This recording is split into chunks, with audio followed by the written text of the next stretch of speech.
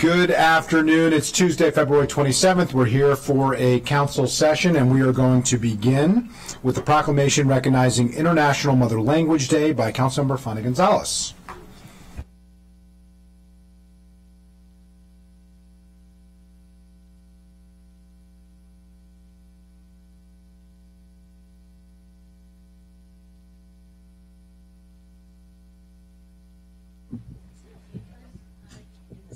No, you guys go this way, this way, this way, this way. Believe it or not, you're not testifying today. Lucky you.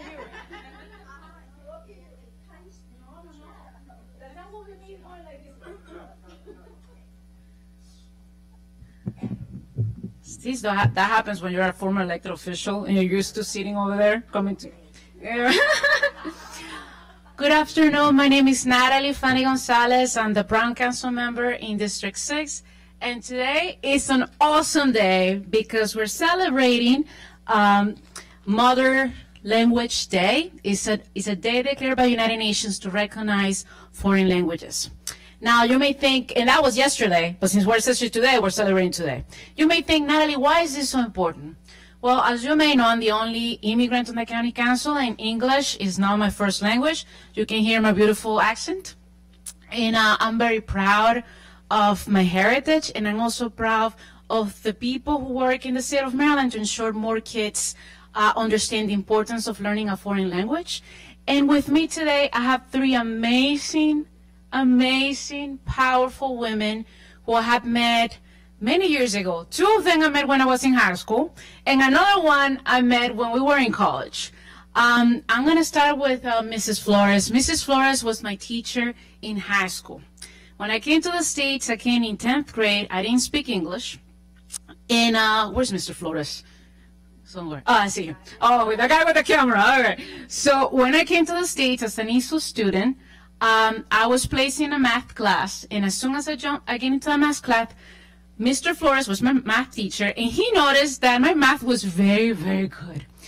And that very same day, he went to the principal's office and told them, this kid, although she does not speak English, her math is very advanced. She should not be in that class. So he fought for me. I ended up in AP Calculus. Imagine that. Because you don't need to understand the language when you know numbers, right? When I took the SAT, my math score was almost perfect. My English was not very good looking, but I ended up okay, I think. So that day, when he helped me change classes, he told me, you got to take classes with my wife, who also works in this same high school. She's a Spanish teacher. And I said, but I speak Spanish. I'm here to learn English. And he said, at some point, you got to take her AP Spanish class because you're learning literature there, which is a totally different thing. So finally, when I got to my senior year of high school, I went to her class and completely changed my life. Because it's not just speaking the language, it's understanding how to write the language and loving the language. So that was my connection with Mrs. Flores, who's after, 40 years in academia, she's about to retire, and she has dedicated herself to the entire state of Maryland, leading a department on world languages, and pushing the state of Maryland to do amazing things with different languages in the county. I'm going to give her her time so she can speak. Then the second person that I want to introduce is her former delegate, Ana Sol Gutierrez. I met Ana when I was in high school, too, being an activist many years ago. And her passion for foreign languages, it's amazing. In her passion to ensure that kids, especially people like me who were not born here, could succeed. We owe her so much, and I'm very glad that she came here today, and she'll speak about her contributions in the state. And then the last person that I want to introduce is my dear friend Tamara Hewlett, who Tamara met when I was in college. Okay, so we both went to Goucher College, and she now works for MCPS, one of the leaders in MCPS, and I'm going to let her talk about her contributions within the MCPS community. With that, before I read the proclamation, I'm going to ask Mrs. Flores to please share a few words. Thank you, Natalie. Good afternoon.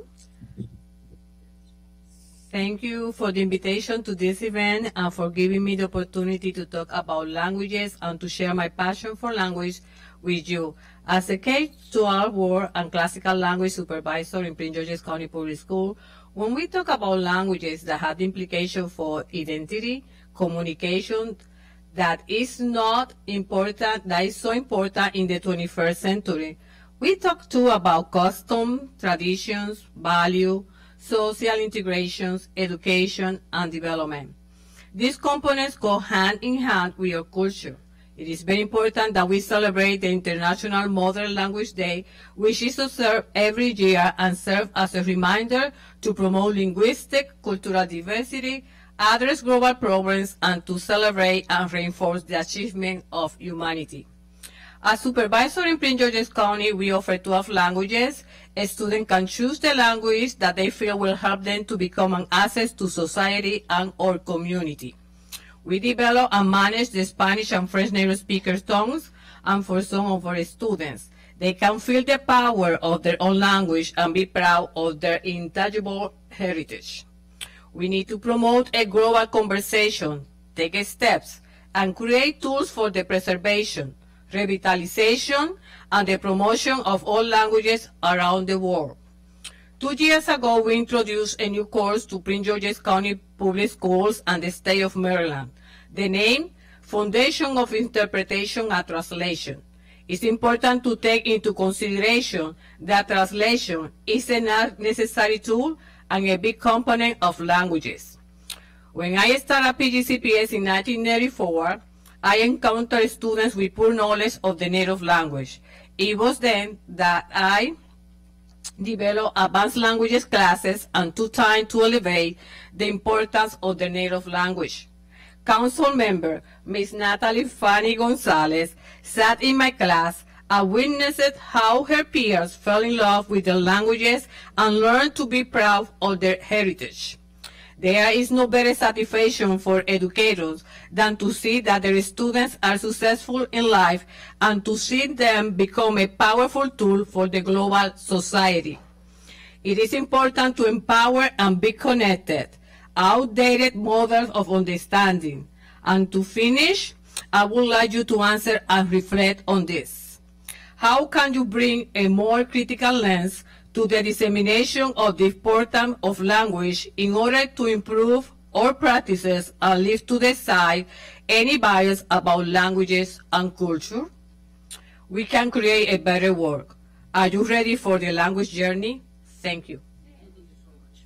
Thank you, Mrs. Flores. Next, we're going to have Ms. Tamara Hewlett, Director of the Department of English Learners and Multilingual Education for MCPS. Good afternoon, everyone. I'm very honored to be here today. Thank you, Councilwoman Natalie Fanny. When I think about what language means, language is a tool for communication. Language is inextricably tied to culture. So it's very important that when we meet people who speak different languages, we honor what they come with. So as the director of the Department of English Learners and Multilingual Education in Montgomery County Public Schools, that is our mission, to honor the languages that our students enter our doors through, build upon those languages, and not be subtractive. It's important that students and people in general understand that they are whole, whatever language they speak. When you add another language, you're cognitively becoming even better at what it is that you're doing and how to communicate. And so we honor everyone who speaks languages, multiple languages. I don't want to center English, so that's why I'm trying not to mention it. But the students that I serve are adding English to their linguistic repertoire. And it's important that we don't shun the languages they come with. We only build upon those languages, strengthen those languages, and add English to their linguistic repertoire. Language connects our students for generations. If we continue to build on the languages of the mother tongue, generations, grandchildren can communicate with their grandparents. Students can communicate and grow and become global citizens. So it's very important that we honor the mother language, and I'm so glad that this day exists. So thank you. And last but definitely not least, the powerhouse, former delegate Ana Soto Gutierrez. Thank you. Thank you, Natalie. I want to congratulate you, Nata, and the council for voting in this wonderful proclamation. It's the first time I've been in here in person. My first question as an engineer was, how did they fit so many seats in the same space? But I watch you Zoom. I am here to give my support for this proclamation, and it's been something that I was born with. Mother tongue, why is mother included in that? Because your mother teaches the child how to speak, and that mother tongue is so very important. Though I sometimes think I had two mother tongues because I speak both Spanish and English, and I feel comfortable in both languages. I only wake up in the middle of the night when I'm sleeping and dreaming about somebody who doesn't speak the language I'm sleeping. I'm dreaming in. I wake up and I sleep and I change languages, and that's fine. But other than the importance of supporting this proclamation and really supporting the concept that my colleagues have expressed of embracing those who are not like you and welcome them in. And so we have many here in Montgomery County whose native language is not English, and yet they've come here and they work here and they want the same thing that we all want for our children, for our family. And language is so important to be able to do that. And so this is a wonderful proclamation that hopefully will make Montgomery County a standout in supporting those that are different from us, speak different from us.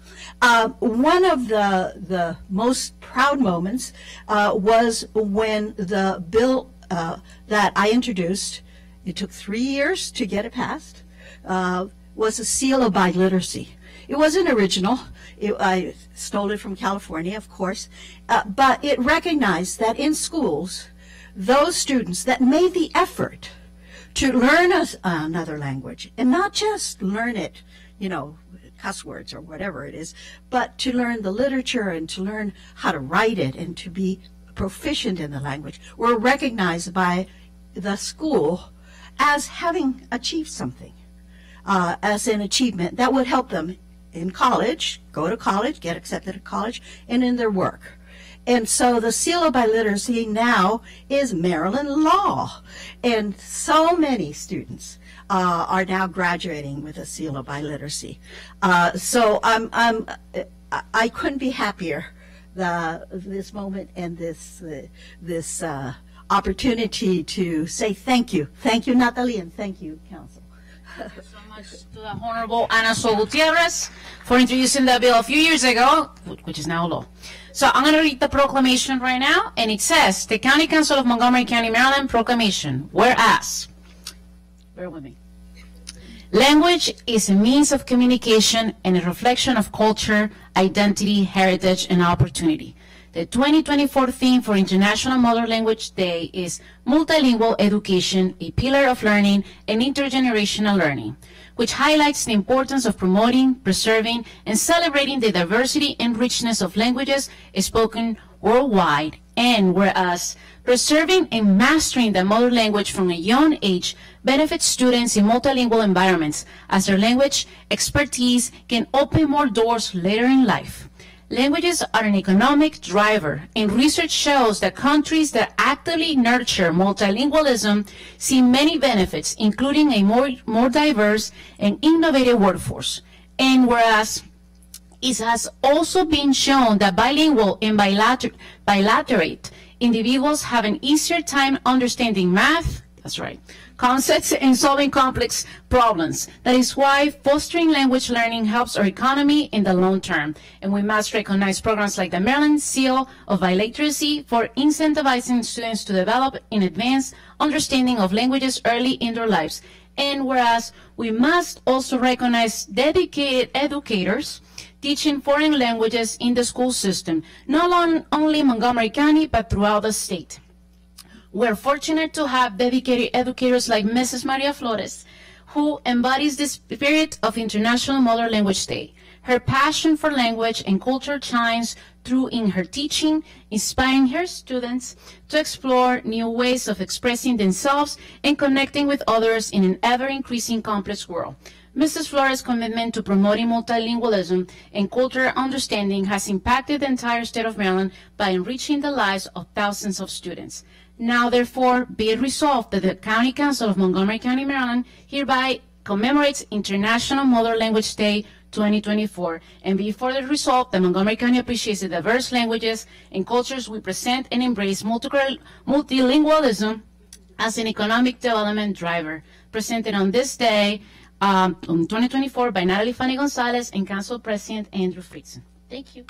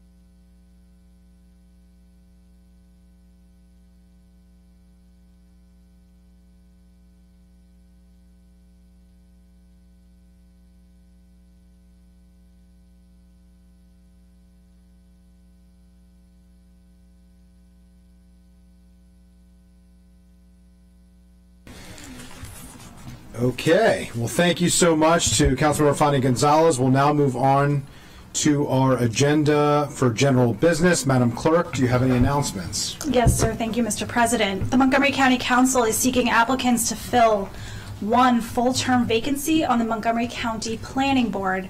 Applicants must live in Montgomery County and be registered to vote in the county as a member of any political party or unaffiliated with any political party.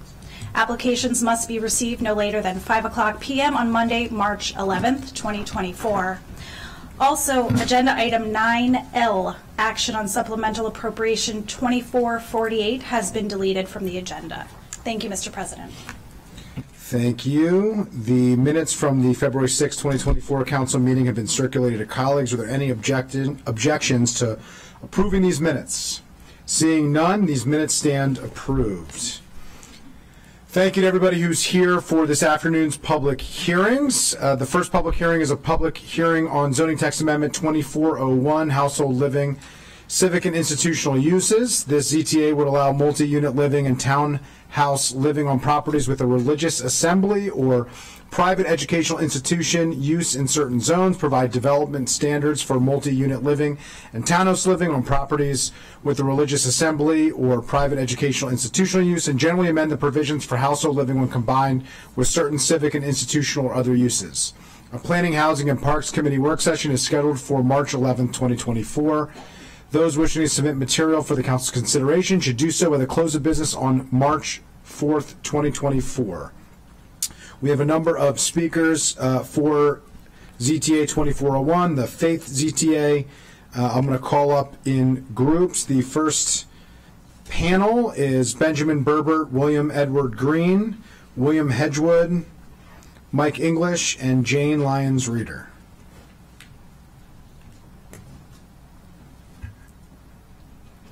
When you're ready, Mr. Berbert, you have 3 minutes. All right. Thank you, members of the council. My name is Benjamin Berbert. I am here today representing comments from the Planning Board on ZTA 2401. The Planning Board is very supportive of this ZTA, which would provide options to create more affordable housing in religious institution and private education institution properties throughout the county. We think this is a great way to help implement policies that were outlined in Thrive, as well as just the good thing to do. The Planning Board does, however, have 5 recommendations that it would like to make this a stronger ZTA. The first of which is a increase in the setback from land not part of the application from any of the buildings. Currently, the standards are listed at 20 feet. The Planning Board recommends increasing this to 25 feet, in part to be consistent with the independent living facilities conditional use that's already allowed in these similar zones that produces a very similar building type, as well as to provide just a little more flexibility for incompatibility. The second clarification we'd like to make is regarding the water and sewer connections on the RE2, RE2C, and RE1 zones. As stated, it got a little muddy. I think the intent of this was that institutional properties that have received their water and sewer through a PIF policy or a public institutional facilities determination should be ineligible for this new use, because we consider them to still be outside the water and sewer envelope, and that was really the intent, I think, behind that, and so we want to make that clarification. The third is that a requirement should be being within a quarter mile of a public bus stop. This is inspiration taken from the conditional use allowed for townhouses in the Design for Life idea. Part of what the planning board did wrestle with in its review was that some of these, particularly in those estate zones, could be pretty far away from employment centers, transit, and other things that make for complete communities, 15-minute living, and other impetuses of Thrive. And so at least having access to public transit should be a minimum to ensure that residents of these facilities do have ways of getting to their jobs, to school, and to other ways of recreating. The fourth recommendation is that the townhouse standards for conditional use for the affordable housing should be expanded to all the residential detached zones. Currently, the ZTA allows all the residential detached zones to have multifamily living as part of the ZTA, but only applies to townhouses to the RE2 zone. We're really not sure why we wouldn't want to have increased flexibility in building types, particularly it might make things a little more compatible in some of the tight down county situations. And the fifth recommendation was that in addition to the 4 criteria that would be eligible for affordability, that a fifth be expanded to help expand the reach of this ZTA, which would include the 4% low-income tax credits, in addition to the 9% low-income tax credits, be an eligible criteria. Lastly, there was a climate assessment done on this. The board did find slight negative impacts, mainly because of increased vehicle miles traveled, loss of green cover, potential water quality impacts, but there would be some positive impacts due to better community connectedness. Thank you. Thank you. Reverend William Amber Green. Thank you, Council President Friedson and members of the Council. Although my congregation, Silver Spring United Methodist Church, hopes to develop affordable housing on our campus, I want to speak first to my personal interest in that work. When I was 8 years old, we found toxic black mold in my house, rendering it unsafe for occupation. My single mother and I were homeless almost overnight. Now, we were lucky. Friends and family provided temporary shelter, but constantly moving took its toll on our mental, physical, and financial health.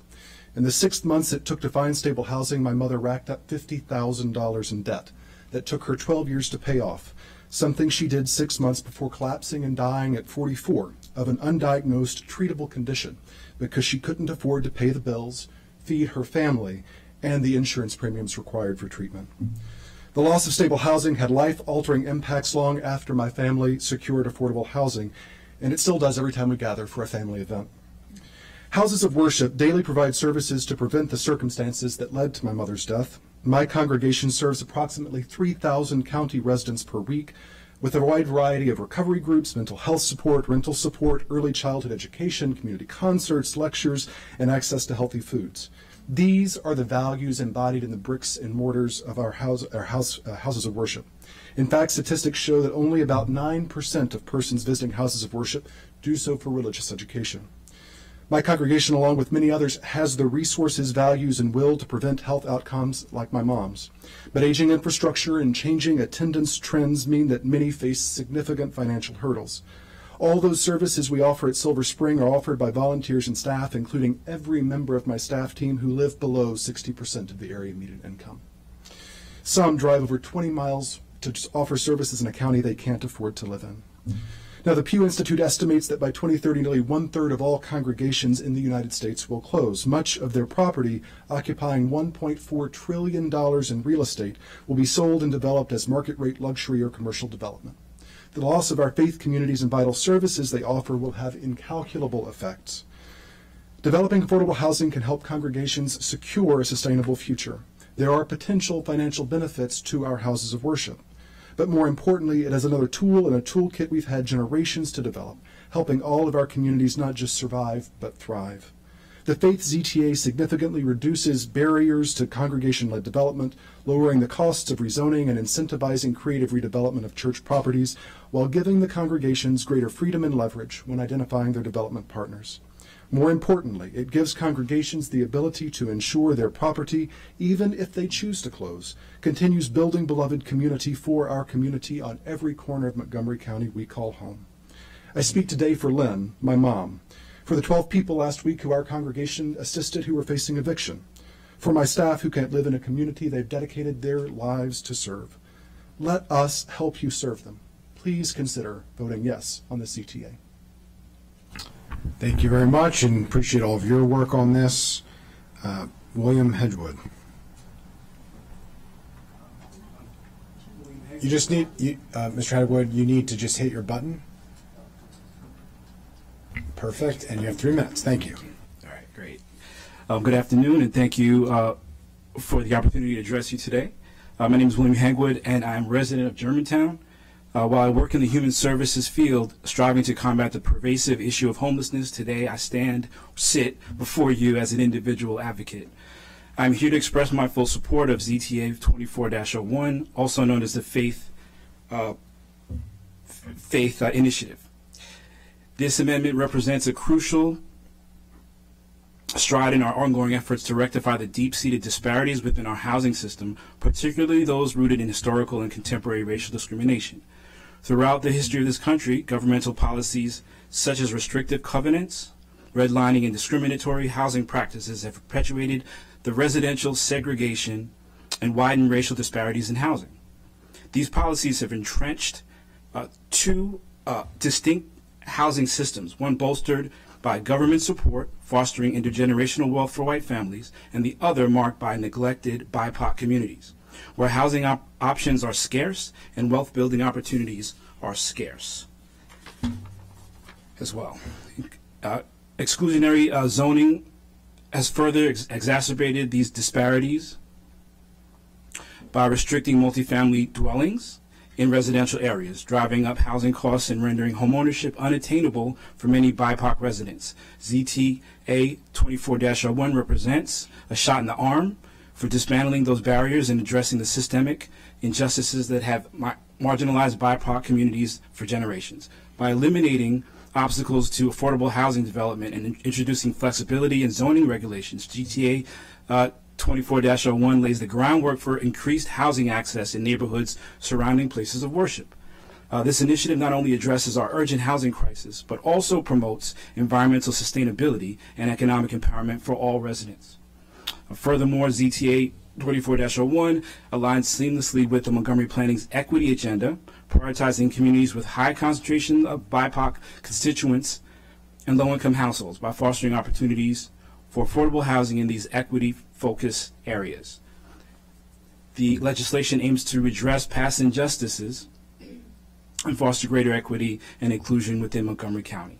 In addition, finally, the significant impact of ZTA 24-01, in addition to the significant impact, we must also recognize the importance of complementary initiatives like ZTA 23-02. This initiative seeks to expedite the regulatory review process for eligible multi-unit housing communities, thereby increasing the supply of affordable housing and addressing the overwhelming demand within our county. Thank you. Thank you very much. Mike English. Thank you for agreeing to hear my testimony. I'd also like to personally second everything the previous two speakers have said. But yes, Mike English, I'm here to testify in support of ZTA 2401, and although I'll be providing my personal perspective as well, I am testifying on behalf of Montgomery for All. It's the grassroots Montgomery County branch of the Coalition for Smarter Growth. We're over 200 members strong and are advocating for welcoming, inclusive neighborhoods. You all know that Montgomery County has a dire housing shortage, and there is no cure-all. The passage of 52050 led the way, and upcoming efforts on missing middle housing and various master plans will play a key role. But we believe this ETA can play an important part in providing more housing to meet the county's needs, while helping faith institutions leverage their land to help their congregations and their surrounding communities, all while leveraging on existing affordable housing programs in a clever and efficient way. By allowing faith institutions to build structures up to 60 feet if the projects meet one of 4 affordability thresholds, the ZTA would provide more opportunities for the kind of abundant, more affordable housing that we so desperately need, led by long-standing members of the community such a project would take place in. As I've talked about occasionally in my advocacy, I am not a person of faith, nor for that matter a believer in any sort of higher power, and I'd rather confidently guess that I'm among the most lapsed of Catholics. But people come to affordable housing from different places in different ways, as we've already heard today, and we should celebrate where we intersect.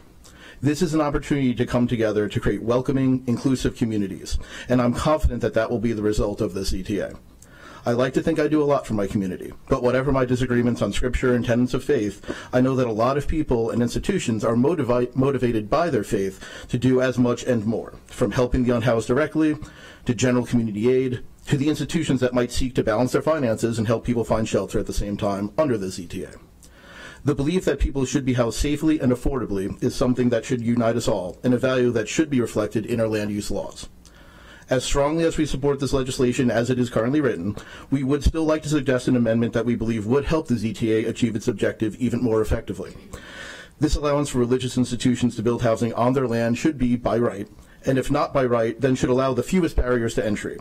Our understanding is that this could be achieved by making housing in the ZTA utilize the site plan review process rather than a conditional use. This legislation is a common sense, flexible, and significant step to help address our housing crisis while simultaneously giving more flexibility to institutions of faith to meet their needs and missions. We urge your support for it. Thank you. Thank you.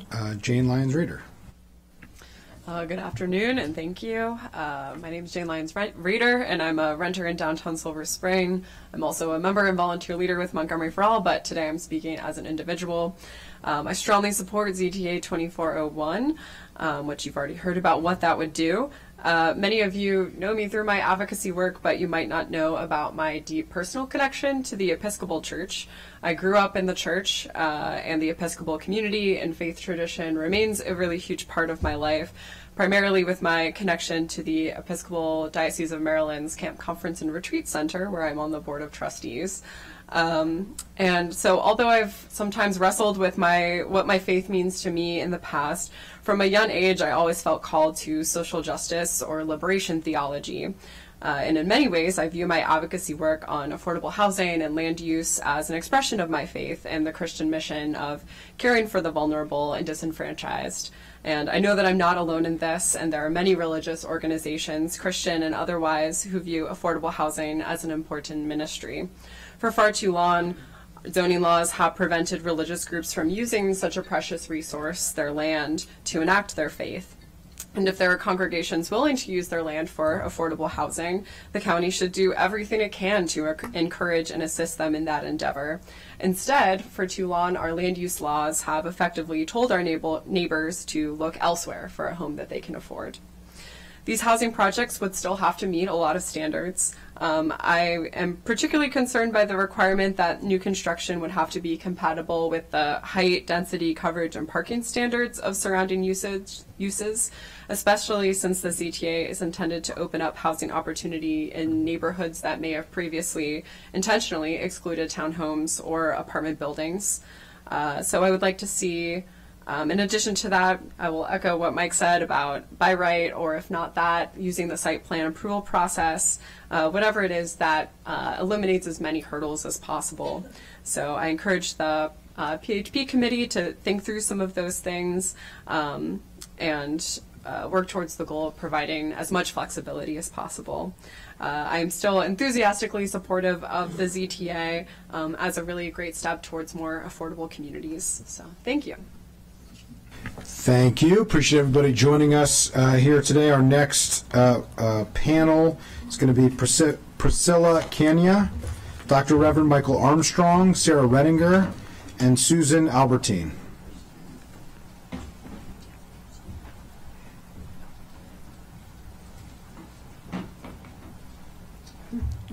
Ms. Kenya, you have 3 minutes when you're ready. Yes, please. Perfect. All right.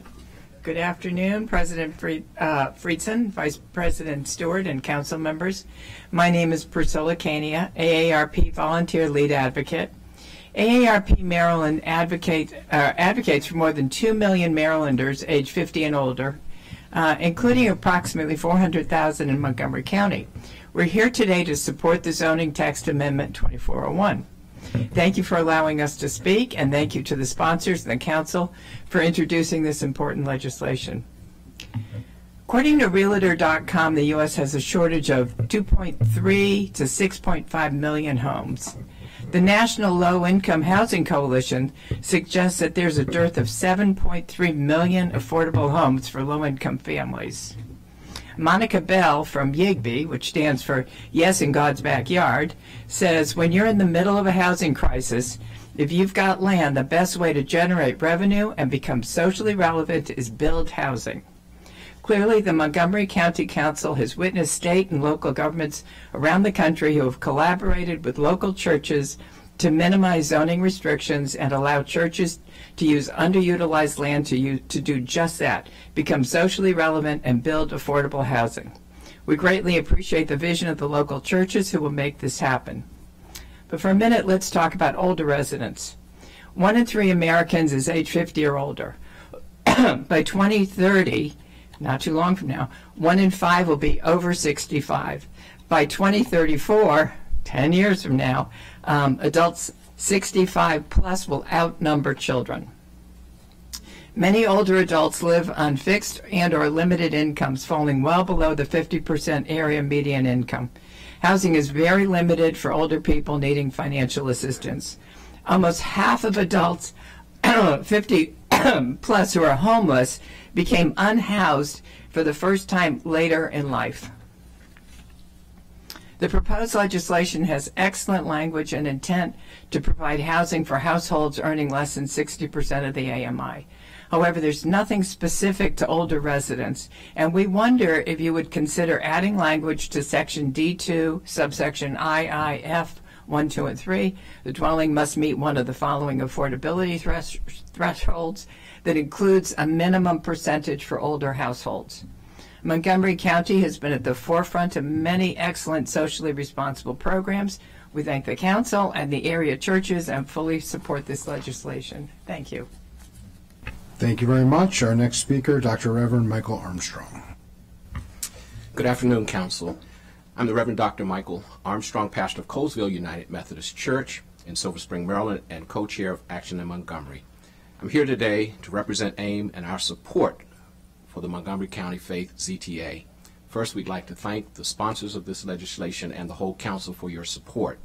Action in Montgomery is a coalition of 30 congregations, nonprofits, and schools working to address key issues facing everyday people in our communities. Over the past 20 years, we've worked on affordable housing as a primary focus, working with the council and executive to support over $1 billion for Affordable Housing and Housing Initiative Fund, supporting countless projects for development and the preservation of affordable housing development on specific sites throughout the county, and increasing the density of housing and affordable housing near transit. In AIM, we initiate all of our organizing work by holding listening sessions, asking neighbors to share what gets in the way of them and their families thriving. Across the board, the issue we hear most frequently is the need for affordable housing. In fact, there are a few families who are not affected by this problem of affordable housing in one of their family's generations, be it seniors, middle-aged blue-collar workers, or young professional college graduates. My own daughter is struggling to purchase her first home. She graduated from Bennett College and stayed in North Carolina for 8 years, paying down her college loans and saving for a down payment. She found multiple first-time owner programs there and properties she could afford. When she decided to return home and accept an upwardly mobile position as a public servant, the high housing prices mean she's not mortgage ready in Maryland. Although she's a public employee with a decent salary, she's been struggling for 4 years to find an affordable home that she could purchase. To address this problem, we strongly believe there's a need to develop more affordable housing to meet the growing need. It's been proven that affordable housing is one of the ways to get families out of poverty, bring stability to a family, build generational wealth, and leave a legacy for succeeding generations. We also believe, with the continuing concerns around vehicle pollutants, it's essential need to build transit-oriented affordable housing. A large portion nonprofit congregational land is close to bus and transit lines, making this land a bonus for usage. I know that some of our religious nonprofit organizations are considering repurposing some of their property assets for affordable housing, but only if some of them can overcome the particular zoning challenges they face. This bill would go a long way towards making it financially feasible for these organizations to be a part of the solution for affordable housing in our communities and provide much more affordable housing than we could otherwise. It will also allow us to live more fully into our missions to serve the community, addressing the pressing needs around us. We know the need for affordable housing continues to grow, and this legislation will be an effective good start to stem the tide. We know our nonprofit religious organizations stand ready to roll up their sleeves and do their parts. Thank you very much. Thank you. Reverend Dr. Armstrong, I appreciate that. Our next speaker, Sarah Redinger. Good afternoon, council members. For the record, my name is Sarah Redinger, and I'm the Vice President of Community Development with Habitat for Humanity Metro Maryland. We are a nonprofit provider of affordable housing, working to provide equitable access to homeownership in Montgomery County since 1982. Thank you for the opportunity to testify today. Habitat enthusiastically supports ZTA 2401 and thanks lead sponsors Council President Friedson and Vice President Stewart, as well as the long list of co-sponsors on this bill as well. We all know that our county and the nation are facing a tremendous housing crisis. Too many of our neighbors pay more than 50% of their income on housing when 30% is considered affordable. So each day, these families are making impossible choices between paying for housing and food, childcare, healthcare, transportation, and education. And to address this crisis, we must develop more housing that is affordable to families with lower incomes. ZTA 2401 smartly promotes the development of affordable housing on faith and educational institution-owned land, facilitating partnership between mission-based organizations to achieve public benefit. Beyond benefiting residents through affordable housing, the ZTA benefits religious and educational institutions as it provides a mission-minded revenue stream allowing institutions to realize the value of their land. This is another tool that we can use to affordably and safely house more Montgomery County residents. We also appreciate that the ZTA includes the expansion of townhome developments in addition to multi-unit living. Attached homes often provide more affordable ownership opportunities for families otherwise locked out of the traditional housing market. And I think we all know that that disproportionately affects families of color. And that in Montgomery County, we have a racial ownership gap between white and black and African American households that own their homes of over 35%.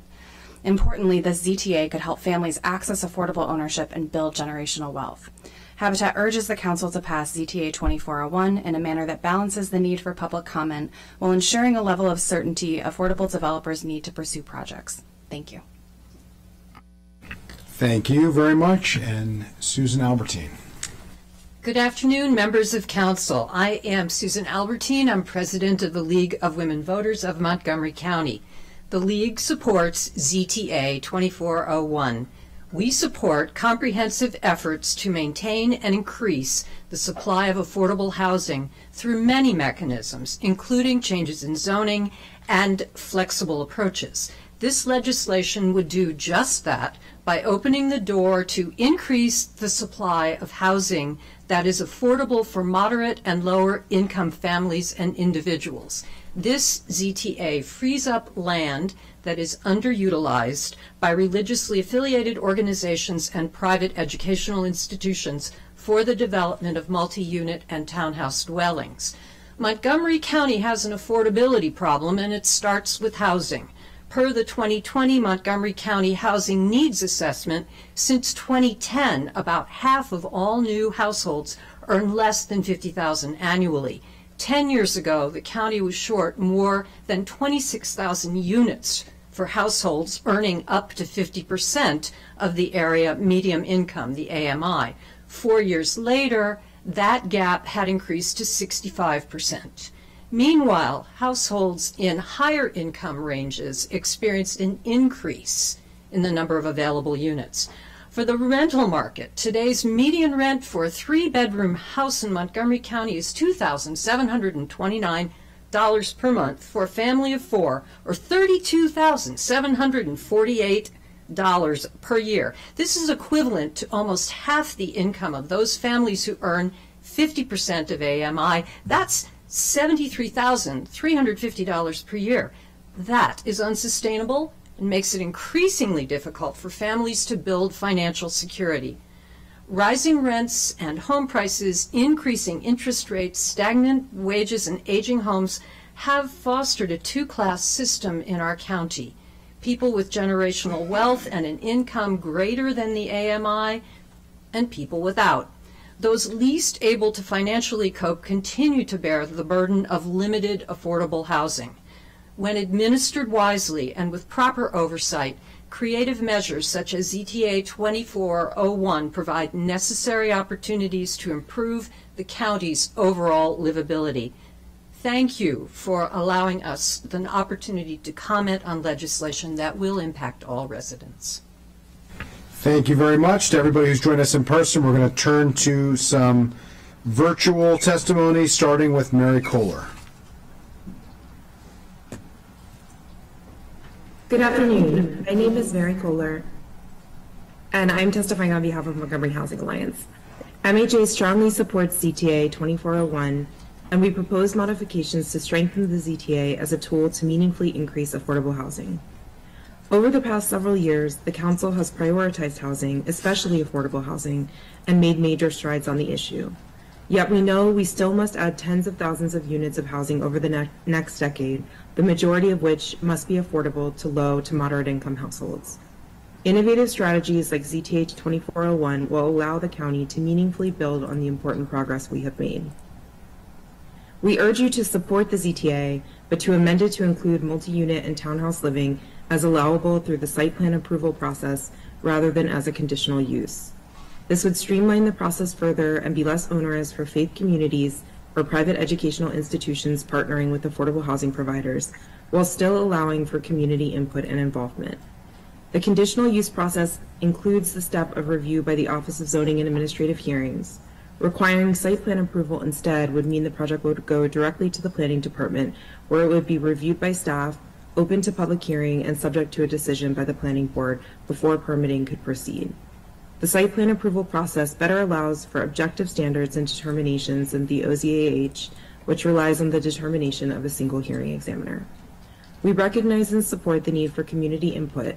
One of the primary intents of the ZTA is to allow houses of worship and private educational institutions to better use their resources to support their neighbors and surrounding communities. The site plan approval process provides adequate opportunities for public input while bringing to bear the kind of objective evaluation of that input applied to other significant developments in the county. At the very least, we urge you to eliminate language that could invite a more subjective disapproval of projects. In particular, under use standards, we urge you to eliminate the term maximize when referencing the need for compatibility of the project. Maximize compatibility adds a dimension not in the standards for conditional use for household living today. If included, it could be used to make a bad faith argument that any building other than a detached single-family home would not maximize compatibility, undermining the intent of the ZTA. As a county, we know the housing targets we need to meet, and we know that to meet them, we need numerous strategies and tools. ZTA 2401 would provide one such important tool. It not only promotes increases in affordable housing, but does so in a way that allows mission-minded community leaders to better serve their neighbors. MHA strongly supports ZTA 2401, and we urge you to further strengthen the measure so it can have a greater impact on meeting the county's housing needs. Thank you. Thank you. Our next speaker, Quentin Romain.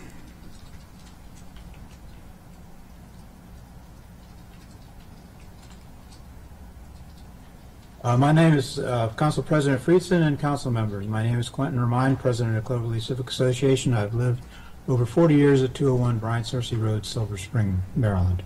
The ZTA replaces lower density residential development with urban zoning with no affordable housing benefit that we see in our area. The Montgomery County 2050 plan clearly states that concentrating development in urban centers instead of permitting sprawl benefits suburban and rural areas. Churches and educational institutes have been drawn to large lot residential land because of properties that's of great enough size that are not available in the urban and agricultural areas. Large residential lot zoning was created by the Wedges and Quarters Plan because of the poor soils for building found in many areas of Montgomery County, such as Cloverleaf. In many areas, the zoning was not even enough to protect soils from erosion, stream pollution, and flooding, so special protection overlays were created to provide greater limitations on how much of the lot could be covered with buildings and pavement. This is now 8%. only 3,400 feet can be used for your building and pavement. This is approximately equal to R30 already. Although residents cannot build on the land, that additional land, they have an excellent opportunity to take good care of the land, provide for habitat for animals, birds, insects, aquatic life, large trees, and tree canopy.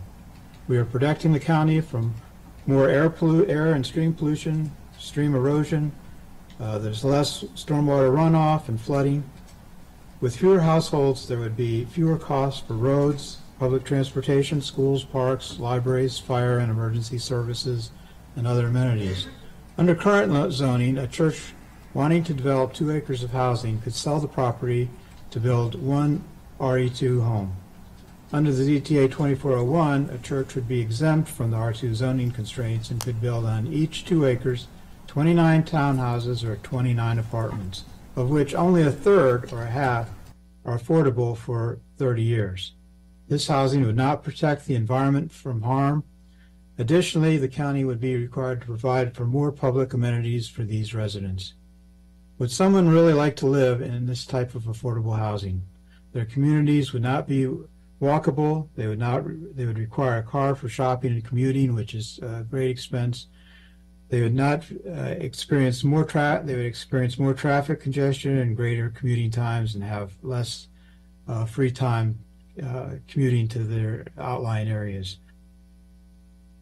They'd have little or no public transportation and have fewer choices for utilities.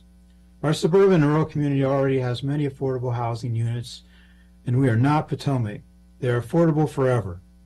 More needs to be done to protect them from gentrification and citizens being taxed off their land.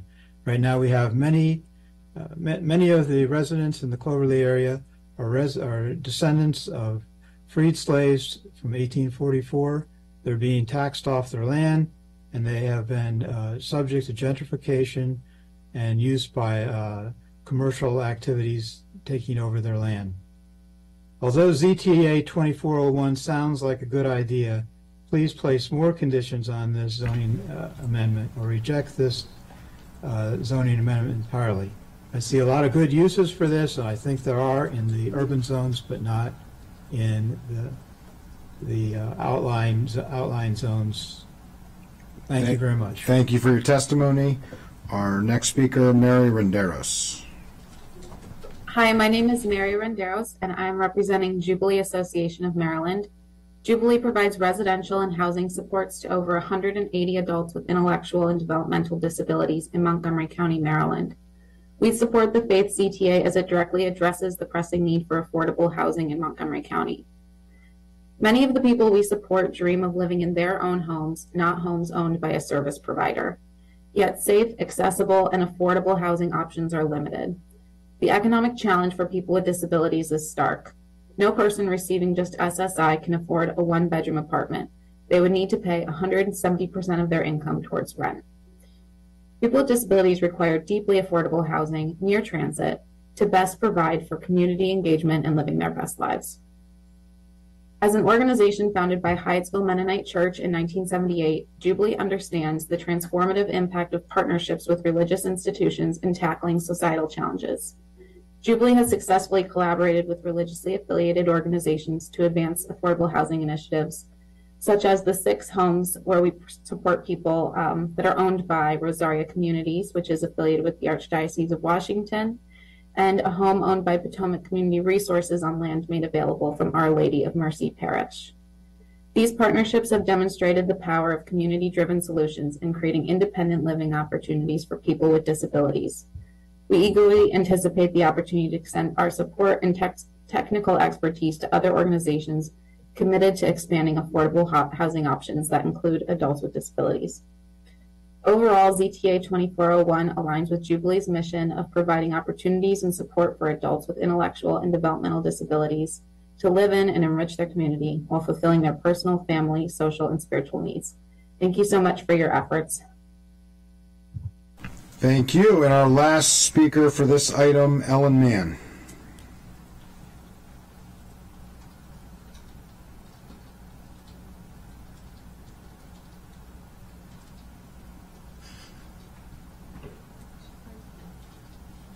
Thank you very much. Let me see. Thank you. We can hear you. Okay, You can't see yes. you, but we can hear you. Thank you very much. Council members, my name is Ellen Mann, and my response to this CTA is no, unless carefully amended to protect the environment. I live in an area which is heavily populated by nonprofits. Within a 1.5 mile radius of Cloverleaf, there are at least 100 churches, many of which are on large lots. If these churches decided to build dense housing on their properties, the result would be massive deforestation, which is, as you know, is a major cause of global warming. In fact, trees and forests are essential to the human existence. They are major carbon sinks, they protect streams from flooding, and they provide us with oxygen, amongst other things. So before you vote on this CTA, I'd like you all to take a drive to Cloverleaf and look at the property at 15730 New Hampshire Avenue. A very large church purchased 15.5 acres of intact forest, and they have already completely decimated 10 acres. There's nothing else there. It is estimated that 1 acre of forest can sequester 2.5 to 3.5 tons of carbon per year. So that destroyed 10 acres has already released at least 35 tons of carbon into the atmosphere. In addition, this destruction of forests is sited at the headwaters of the Northwest Branch, with no forest to protect those headwaters. What will happen with the next couple of severe downpours? In my mind, this is a snapshot of what is the future of this county will be if this CTA passes with no amendments for the environment. As a consequence, I recommend that to be exempted are all properties which are zoned RE2, RE2C, and RE1, and to absolutely ensure that the townhouses and apartments constructed on these nonprofits must be located with 1 mile of a metro station. Otherwise, my vote is no. Council members, what do you want your legacy to be? Do you want to be known as people who produce low-cost housing that is subject to flooding, wildfires, etc., due to increased climate change? Or do you want to be known as people who provided low-cost housing with careful consideration to mitigating climate change for the good of the earth and for all of us? The vote and the choice are yours. Thank you for your testimony. Those are all the speakers that we have signed up for that public hearing. So that public hearing is now closed. Move on to item 4, public hearing, police statistical data as required by Bill 4520. Those wishing to submit material for the council's consideration should do so by the close of business on March 7th, 2024. There are no speakers for this hearing, so this public hearing is now closed. We are going to move on to agenda item number 5. This is zoning, where the council is going to sit as the district council for action, which we're going to I'll address in a moment. For zoning text amendment, ZTA 2310, parking, queuing, and loading, calculation of required parking. The Planning, Housing, and Parks Committee recommends enactment with amendment. Before I give some introductory remarks, we did receive a very last-minute, last-ditch request from the county executive requesting for bond council review. I will note that this came in less than an hour before today's council session, months after this measure was introduced. I am going to suggest, in light of that, despite the disappointment that I have in the lack of time that the executive branch has provided for this, and my own personal views of the reasoning behind it, that we have a full work session today, that we go through each of the items, that we be prepared with a final zoning text amendment, but in the interest of additional prudence, that we hold off on a final roll call vote until next week. So unless there are any concerns or objections from colleagues, I think that's how we're going to move forward. So it will not be action on this zoning text amendment. It will be a work session on this zoning text amendment, but we will be taking votes on amendments, and we'll just be holding off on the final roll call vote for final passage. I want to welcome guests from the planning department who I believe are here. We have Ms. Nadeau, who I really wanted to express my appreciation for all of her hard work. This has not been an easy measure. Wanted to thank and acknowledge Councilmember Mink and Councilmember Glass for their efforts and leadership in co-leading this effort, which we've been working on for many, many months, over a year now. And all colleagues for your unanimous support of the overarching measure as co-sponsors. We had a number of people come out and testify in support of this measure: housing advocates, transit advocates, those concerned with environmental sustainability. We move this forward to increase housing affordability and to encourage sustainable transit-oriented development to help meet our climate goals.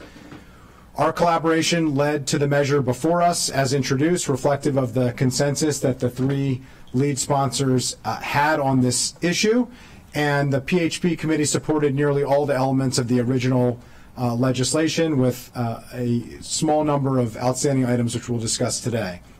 We have an affordable housing crisis, like so many across the nation.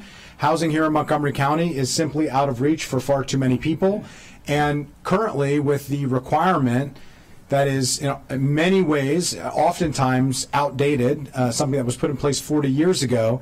The cost of parking is tens of thousands of dollars added to the housing costs, even for those who don't need or don't desire parking, becomes completely out of reach. This measure will help contain housing costs in some of our most desirable areas of the county, near and in close proximity to transit, to help us to move forward with our non-auto driver mode share goals and to address the climate crisis as we simultaneously try to address our housing crisis. We need to do everything in our power to reduce the cost of housing, to make it easier to live here, to be the type of inclusive, welcoming community that we talk about and that we strive to be, while encouraging people to walk, bike, and take transit, and to become the type of walkable, accessible community that we desire. Less parking means more space for people and a reduced environmental footprint. I hope that we will move forward with this measure after today's consensus and next week's final passage so that we can prioritize people over parking. I'm going to turn it over to my co-lead sponsors now, if they'd like to speak, and then can go through the committee recommendations and get into the work session. Let me start with Councilmember Glass. Thank you, Mr. President. I appreciate the work that the PHP committee has done to get us where we are, and once again appreciate all members of the council for co-sponsoring this zoning text amendment, recognizing that we are in a housing crisis, and the best way to provide more housing is by making it more affordable to do so. And we know that parking spaces, particularly in our downtown areas, cost here in Montgomery County on average between $70,000 and $100,000. And while there are people who need parking, they will continue to have parking. And for those who do not need parking or choose not to have parking, they can have the option, thereby reducing the overall cost of housing as well. Mr. President, you noted at the onset, of this conversation, the last-minute concerns from the county executive. I do not share those concerns, but I do have concerns with going through a work session and not engaging in what their concerns are. If their concerns are central to the amendments and the discussion we're going to have right now, then I'm concerned it renders some of that moot.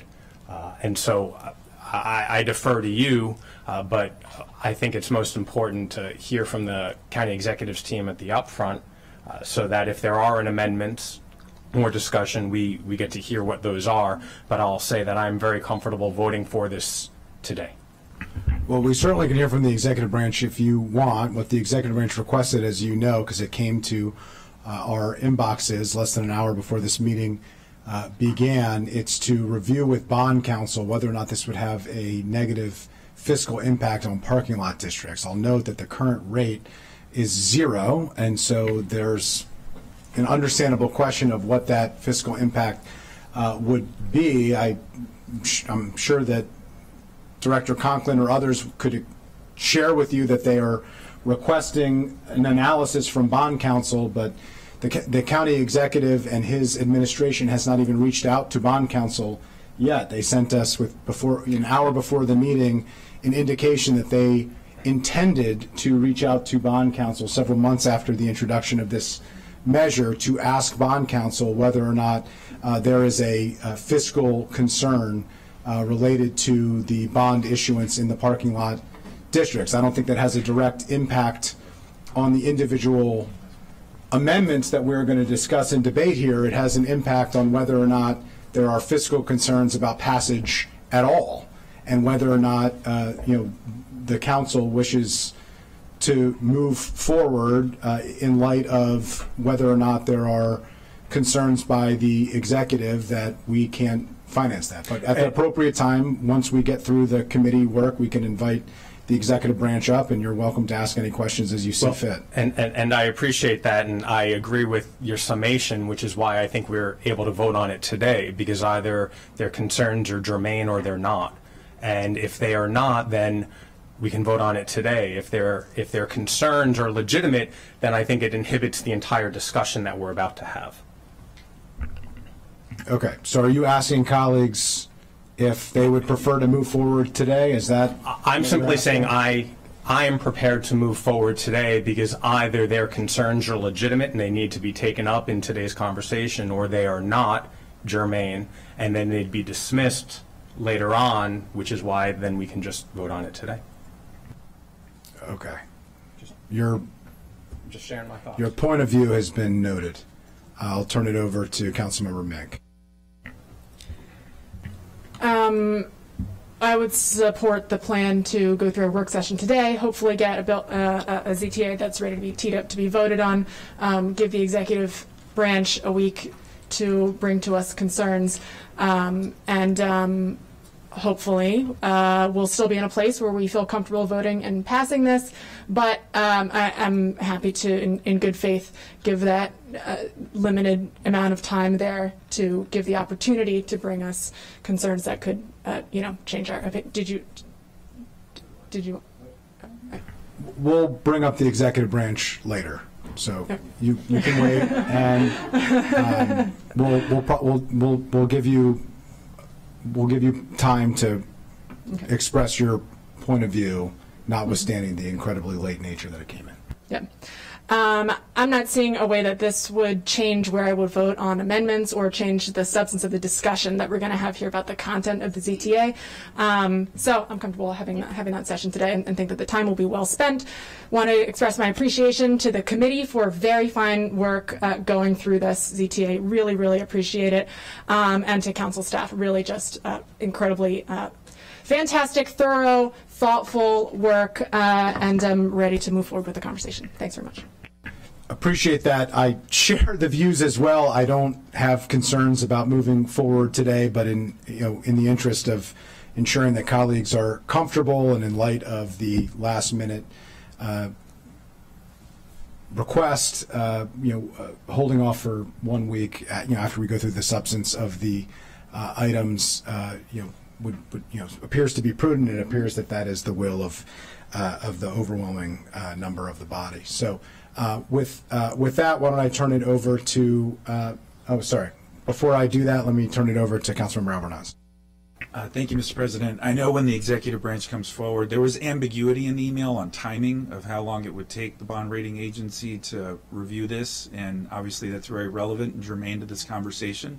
I concur with the Council President's recommendation. I appreciate Councilmember Glass's thoughts on this, but I do think it's worth us going through the work session today to keep the ball rolling, and whenever such time the bond rating agency completes its review and confirms what I think is going to be accurate, which this is a lot to do about nothing, we can move forward right away. But timing is going to be important. Appreciate that. Okay, we will get to the timing of this because this is not an indefinite hold. There are views of whether or not this is coming out of genuine concern or whether it's coming out of opposition outright. We can get to that, and I think the timing of the response from bond counsel matters in that regard. But why don't we go through the committee conversation and discussion, and once we get through that, we will get to the executive branch. So with that, let me turn it to Ms. Nadeau, if you can walk through the elements of the zoning text amendment, the discussion during Planning, Housing, and Parks. We do have a recommendation from the committee, but a couple outstanding items that we need to discuss here today. Absolutely. So the recommendation from the committee was for approval with one amendment the committee agreed on and one that will be discussed today with full council because the vote was 1-1-1. A sort of big picture item, I have been asked how parking is calculated. And so there's a table in the zoning ordinance, it's 624B, the relevant portions of which are on page 4 of the staff report. And that just shows that based on the use, that's how you figure out what the parking is going to be. The list of uses that will be affected is on page 5. So I just wanted to start there on what uses and parking requirements we're looking at. So next, the amendments, starting with page 6. The amendment that the committee agreed on is a clarifying amendment. So at the top of section 623, where the adjustments to parking are, it says that you can't make any exceptions. So we're just adding in there that you can make this exception in this ZTA. So that language is on page 6 of your packet, and the committee had all agreed with that. So I'm going to move on to the big one now, which is the discussion about BRT. I did make a quick PowerPoint, mostly because there's a lot of maps involved, although I think if I remember, there we go, we have some options. So there are 5 options here. I think the easiest way to do this is I will quickly tell you what all 5 are, and then you can run through each of them one at a time if that works for the body. So the first option is the way that the language was introduced, which said 1/4 mile of an existing BRT station or a BRT station funded for construction in the 6-year CIP at the time of application. Option B is from the planning board, who requested that the ZTA use the term non-rail transit way rather than enter into a discussion at each application about what BRT is. Option C uses the phrase dedicated right-of-way, so a BRT with a dedicated right-of-way to sort of narrow what the council means by BRT. Option D clarifies that slightly by saying it's BRT along a route where at least 50% of the route is dedicated. And then the final option is to remove BRT from the ZTA altogether. So starting with, since this is about what a BRT is, this is what a BRT station looks like. So it's not every bus stop, it's not every bus route, this is what is usually envisioned when we talk about BRT, and this is a photo from the DOT website. So, this is DOT's map of our upcoming Flash network. So all of this does not exist at the moment, but this is the vision, the dream, the goal. I think the easiest way for the council to approach this is to sort of think about 2 questions. One, how expansive would you like the ZTA to be? And then that can help define also what the policy goals here is. The idea that every BRT station you should be able to use and not use parking.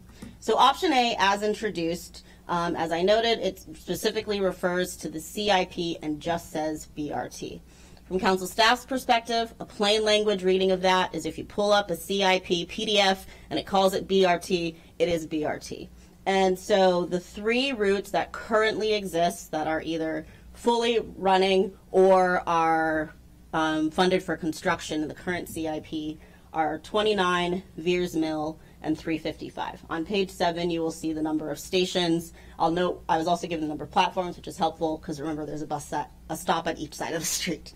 So those are the 3 that exist. I listed New Hampshire and North Bethesda because those are ones that could come up in future future CIPs. So that is option 1. I did meet with DOT. They confirmed, because at the work session there was a lot of discussion on whether Route 29 would count. Something important here is Route 29 does meet those federal, state, and local guidelines for BRT. And also the county receives funding based on what we are defining as BRT. So that's important as well, that we don't want to suddenly say something isn't BRT, because we would like that funding so we can continue to grow that infrastructure. So that is the walkthrough of option A. Do you want me to go through all of them and then discuss? Why don't you go through all the options and then we can open it up for discussion. Perfect. That was my preference. So next up is the planning board's recommendation, which is to use the term non-rail transit way. So the impetus for this concern was that there are many residents who would say, well, Route 29 isn't fully done. These BRT routes aren't flushed out. It's the BRT we have versus the BRT we dream of. And so to instead use the term non-rail transit way, and it'll use transit ways as defined in our master plan, and non-rail transit ways just means all the ones that aren't rail. So using this map, that would include all the routes in orange, blue, and the light blue. I will note DOT did look at this map and said the GSTN would not actually be included, so you can ignore the green and yellow for now. And so that is planning's recommendation. I will note that it does technically include the same roads. It is still Route 29, 355, and Veers Mill Road. Also, we do reference BRT in other parts of the zoning ordinance, but in those cases, it's usually the route that we're referring to and not the station. And, you know, those ETAs are a little older, so things have developed, and this is a new concern for planning. Next up, sorry, I don't have another map for this one. I'll go back one. This was about why BRT is included. Speaking to the lead sponsors, and at the work session, Chair Friedson had noted the idea here was those routes with the dedicated right-of-way are very flushed out, easily accessible, so you really wouldn't need parking. You're getting from point A to point B very fast. So the proposed language is to say a bus rapid transit station with a dedicated right-of-way. And so that's the option C. So the third option. I did receive a comment, a suggestion from planning to maybe say dedicated transit lane. This is a fully grammatical question for the council. The way I had written it, the thought was dedicated right-of-way is modifying bus rapid transit station, but technically every right-of-way is dedicated. So that's just a grammatical correction if we go with that option. Next up, because the question is, say for example, you have Route 29, which has some dedicated. If you're saying with a dedicated right-of-way, does that mean it has to be dedicated in front of the station? Does it mean the whole road is dedicated? So to provide some guidance to Planning Board and DOT, the clarifying language from Councilmember Mink would be quarter mile of an existing BRT station on a route with at least 50% dedicated right-of-way. So the way I'd explain this is, let's say you have a whole road and 50% of it has dedicated. In fact, even better, let's say you have a road and half of it's dedicated and it's only on the top half. All the stations along the whole route would be exempt from parking because most of the route has dedicated lanes.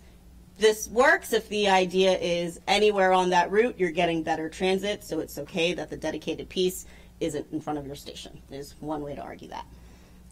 And then our final option is to remove BRT from the ZTA altogether. One, if there's a thought that there's a lot of confusion and the council needs time to work this out but wants to move forward on the ZTA.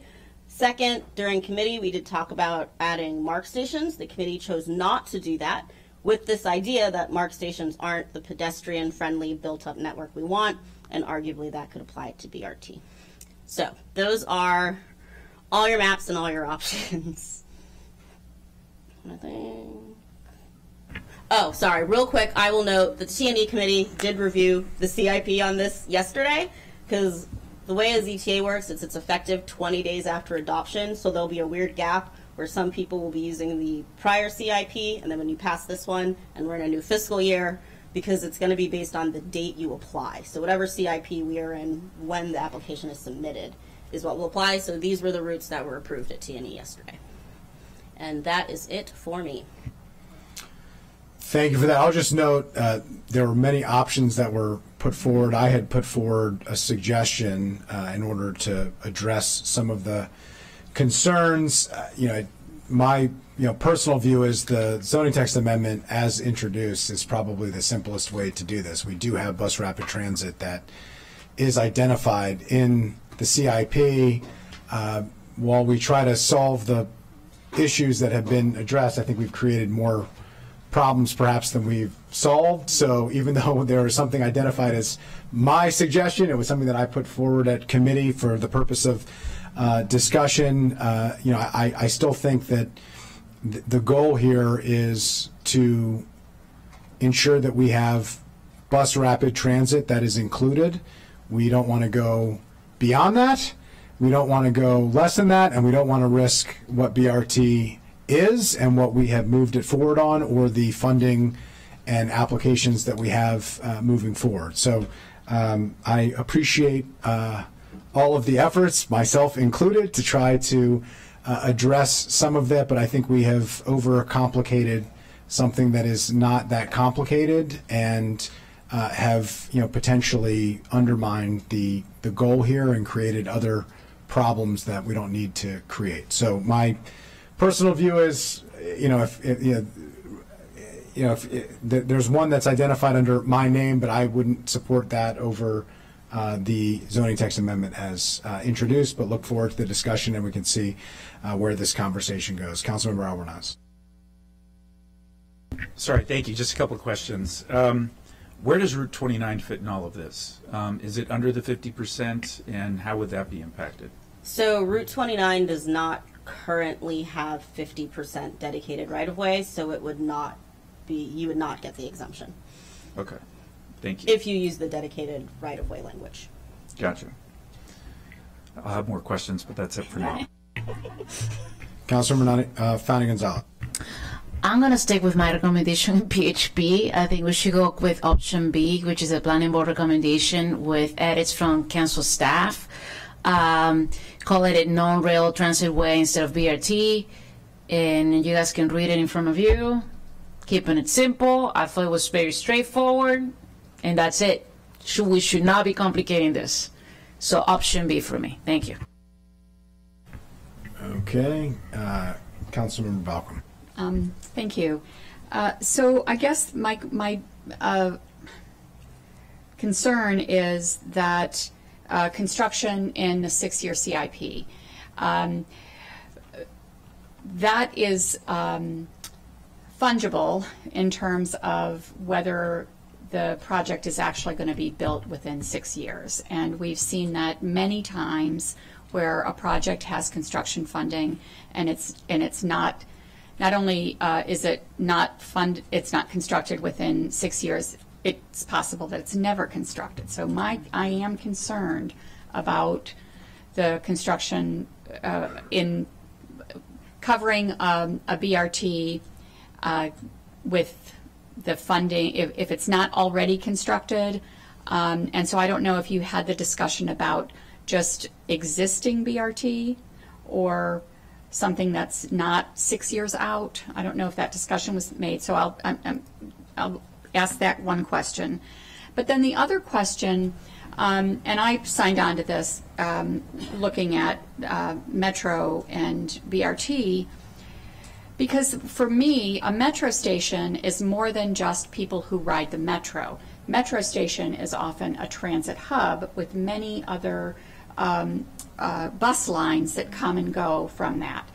If we look at the 355 North, it's simply one bus going up one area and without any other connection, without any other connectivity. So I am concerned about that. And I'll stop there. Those are my two concerns. Well, appreciate it. I would say on the second point, just my perspective, BRT is transit, so I think we have to make a decision on whether or not we consider BRT transit or not. That one line is one line up the skeleton of the western portion of the county, from up county to down county, and it connects to Metro, it connects to local bus routes. It is a significant portion of that. So I think that's just that is an existential policy question of whether or not there is a view that bus rapid transit is in fact transit and should be treated as such, and that's a legitimate policy question that we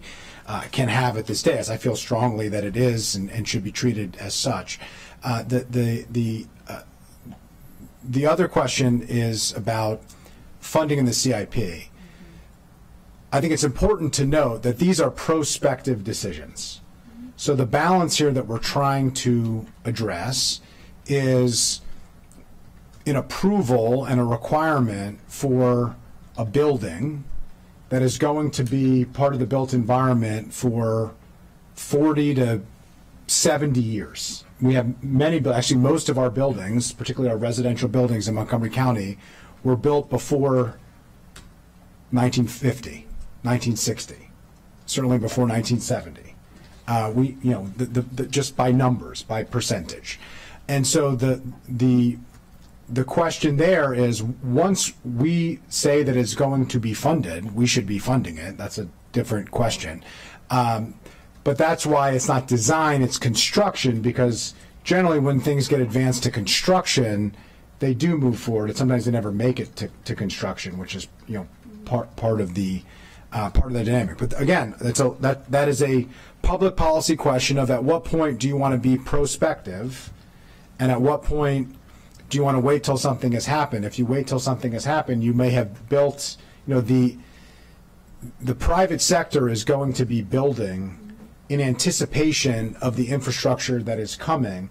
And so by the time, if you wait until everything is completed, all of the infrastructure is completed, the private infrastructure and the public infrastructure might already all be mostly built, and therefore you will have missed the opportunity to bring down the cost of housing and to actually accomplish what the goal here is. But that is, speaking only for myself, but in the consensus that was reached by the lead sponsors, that was my perspective of the consensus that we had reached, of trying to find the balance of how can we ensure that we are doing this at a point that is early enough that it actually makes an impact to address our housing goals and address our climate concerns, while ensuring that it's real and it's serious and that it's going to move forward. I think that the way it was introduced accomplishes that, but certainly that's why we're having this discussion.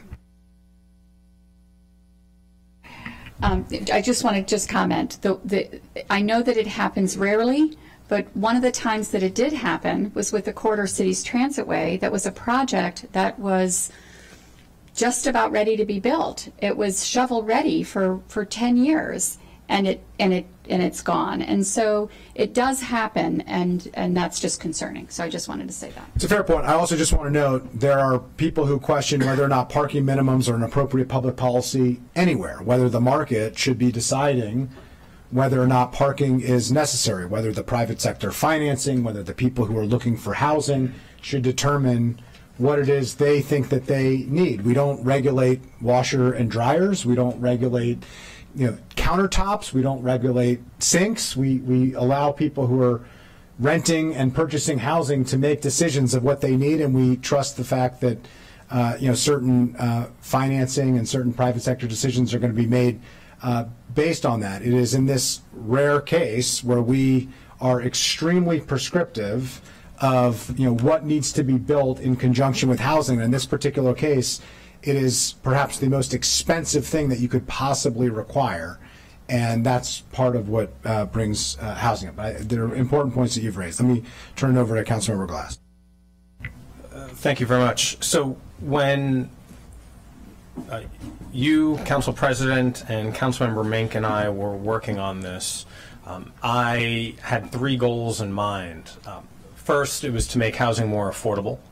Second, it was to encourage more transit usage. And 3, and the third one's a little tricky, but it was to promote the best level BRT that we could.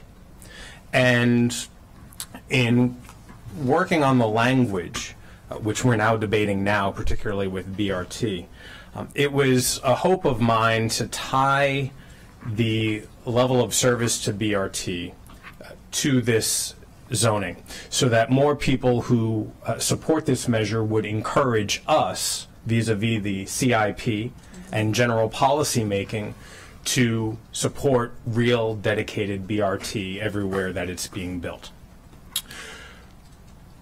Since this has been introduced and we've been learning more about BRT in general, and just yesterday having the T&E committee work session on the expansion of BRT, we've learned that it's not that simple, that federal guidelines are such that dedicated lanes are not even a requirement for certain projects to be considered BRT.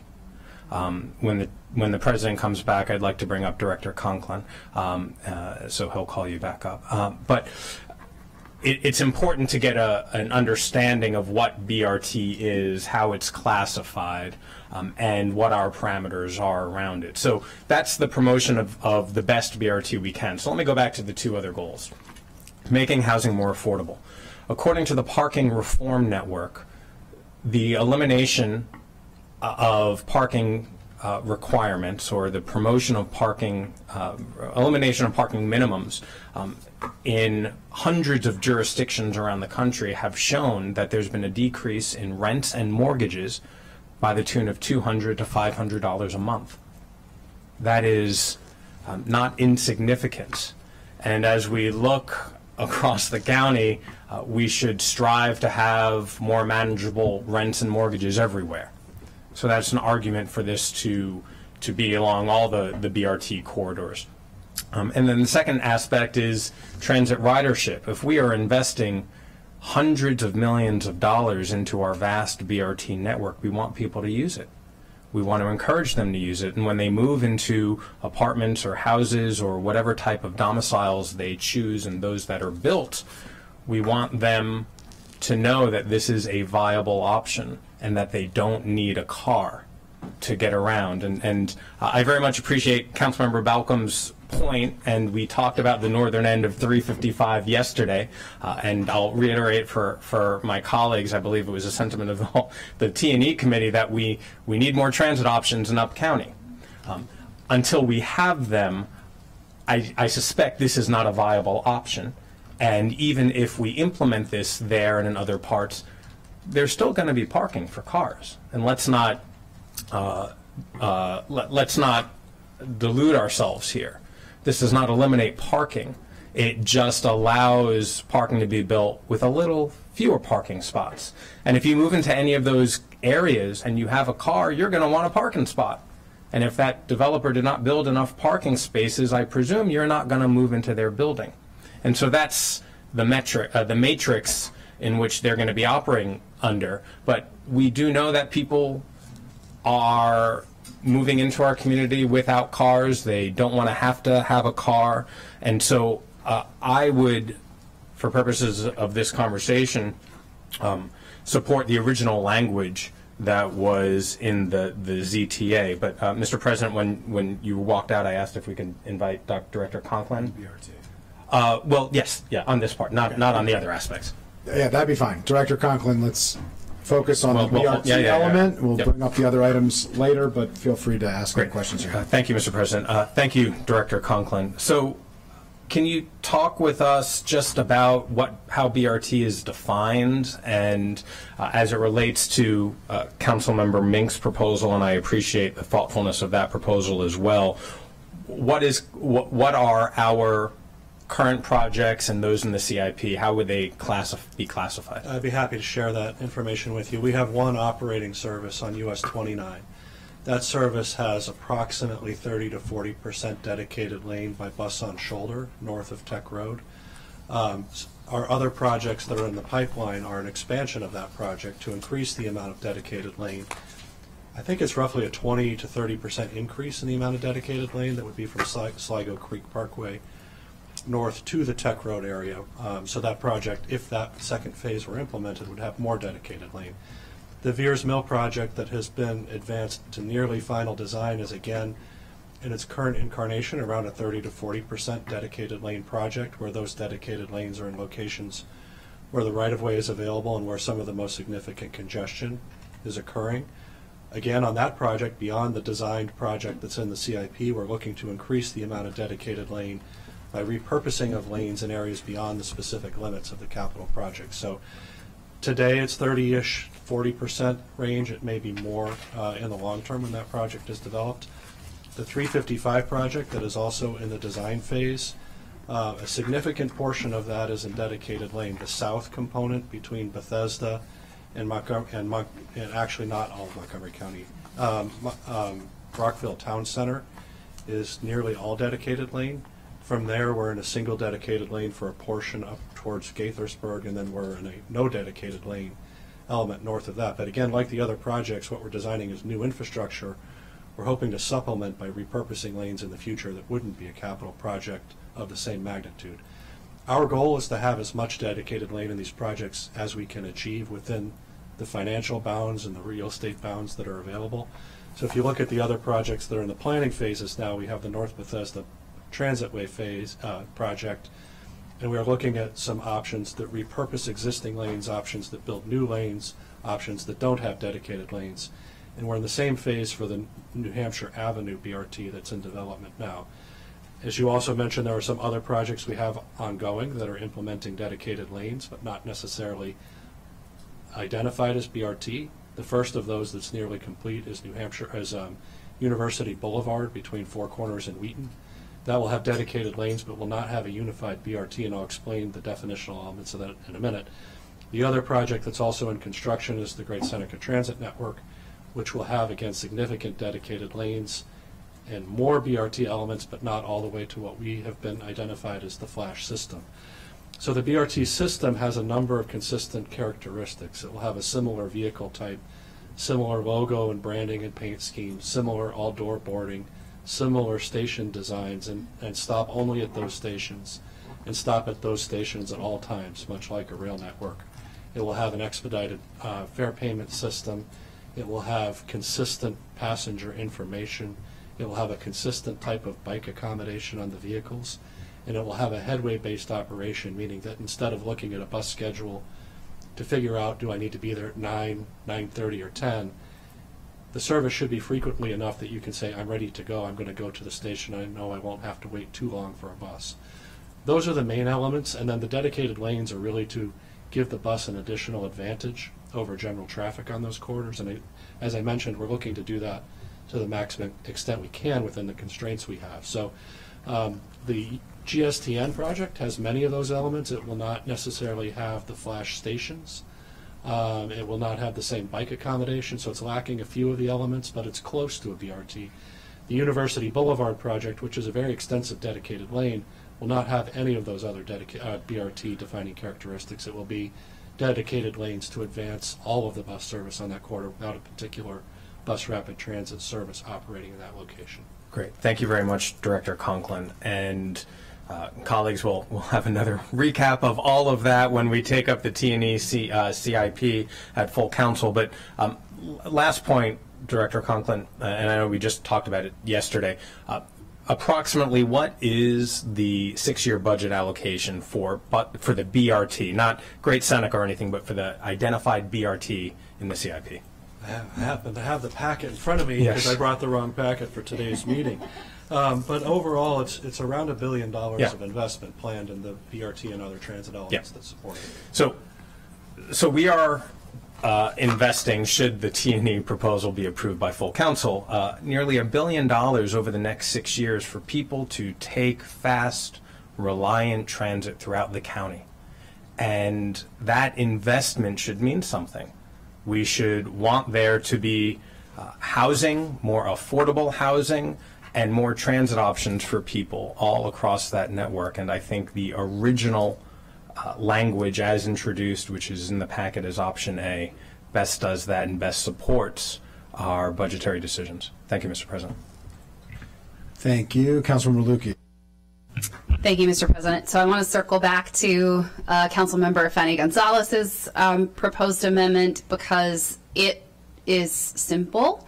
It follows the Planning Board's recommendation, which I agree with, and does not get us into hair splitting over the definition of bus rapid transit or potentially conflicting with federal law.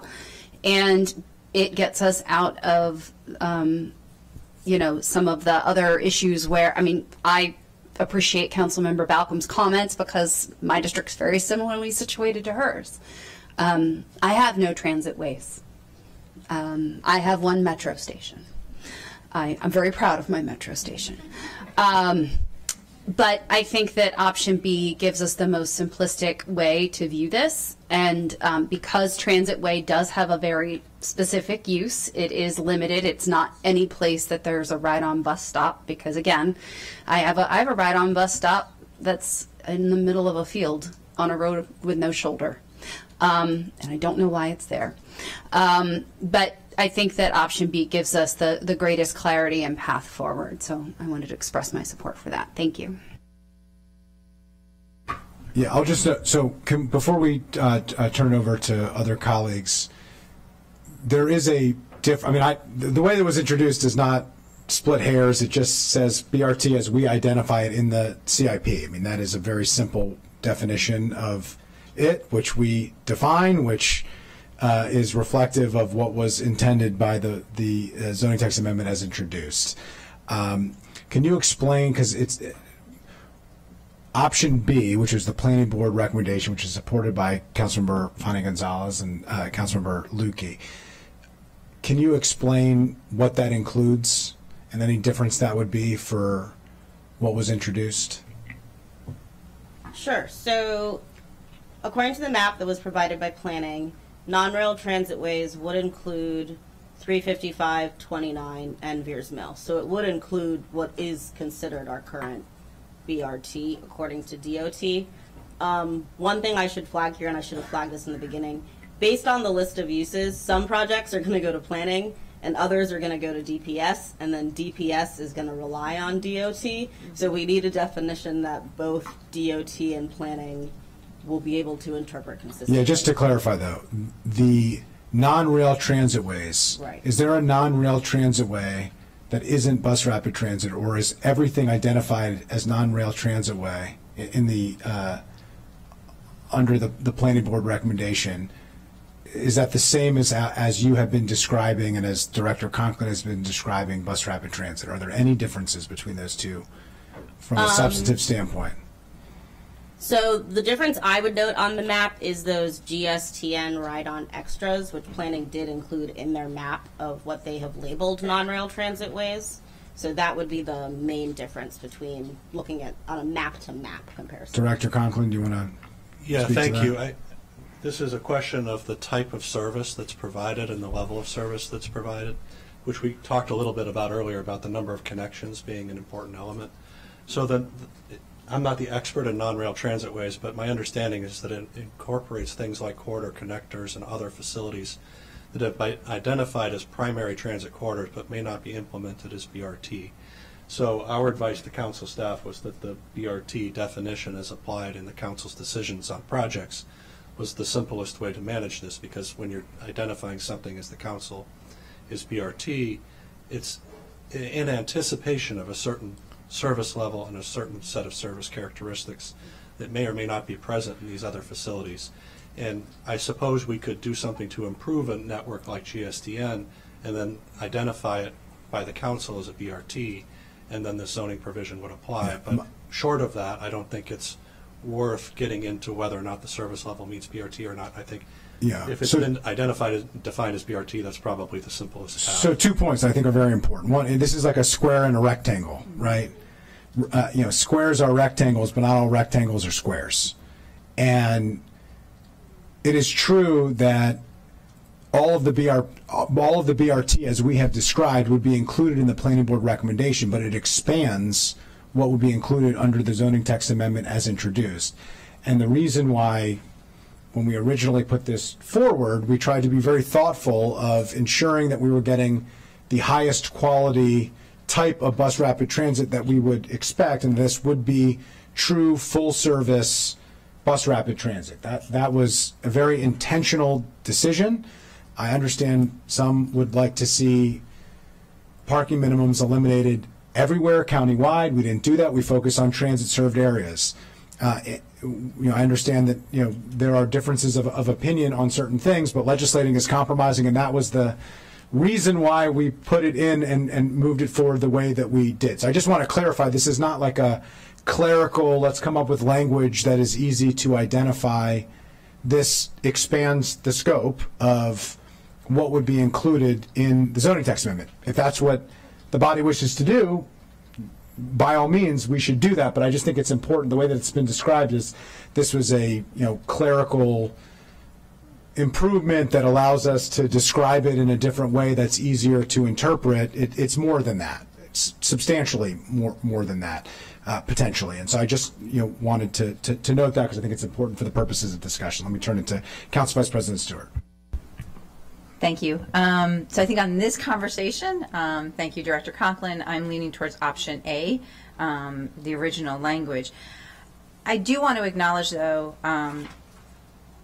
some things that have been said in this discussion. I fully support the direction we're going in, and appreciate my colleagues for bringing this forward. Not everyone has a choice of where they live. And Director Conklin, you and your staff have been very helpful, because there are places in my district right now where they are predominantly homes for folks who have lower incomes, and they are facing huge parking issues because they are not near transit or transit that takes them to their jobs or schools. And so I want to acknowledge that, because I think as we're talking about these issues, I fully agree this is the direction we should go for the future of our county. But I also think we have to acknowledge the housing issues that we face, and that not everybody always has a choice of simply moving or deciding where to live. And that there are places in our community, and again, I just want to thank the Department of Transportation and others for helping us try and figure out and have creative solutions for our community. So I just need to say that. Thank you. Thank you for raising that point. It's always a balance as we try to do public policy. That is why some of the approaches that we have taken, some of the compromises that were undertaken were arrived at, but I think elevating that point is important, so I appreciate you doing that. Councilmember Katz. Thank you very much, Mr. President. I do believe we're making this more confusing than it needs to be.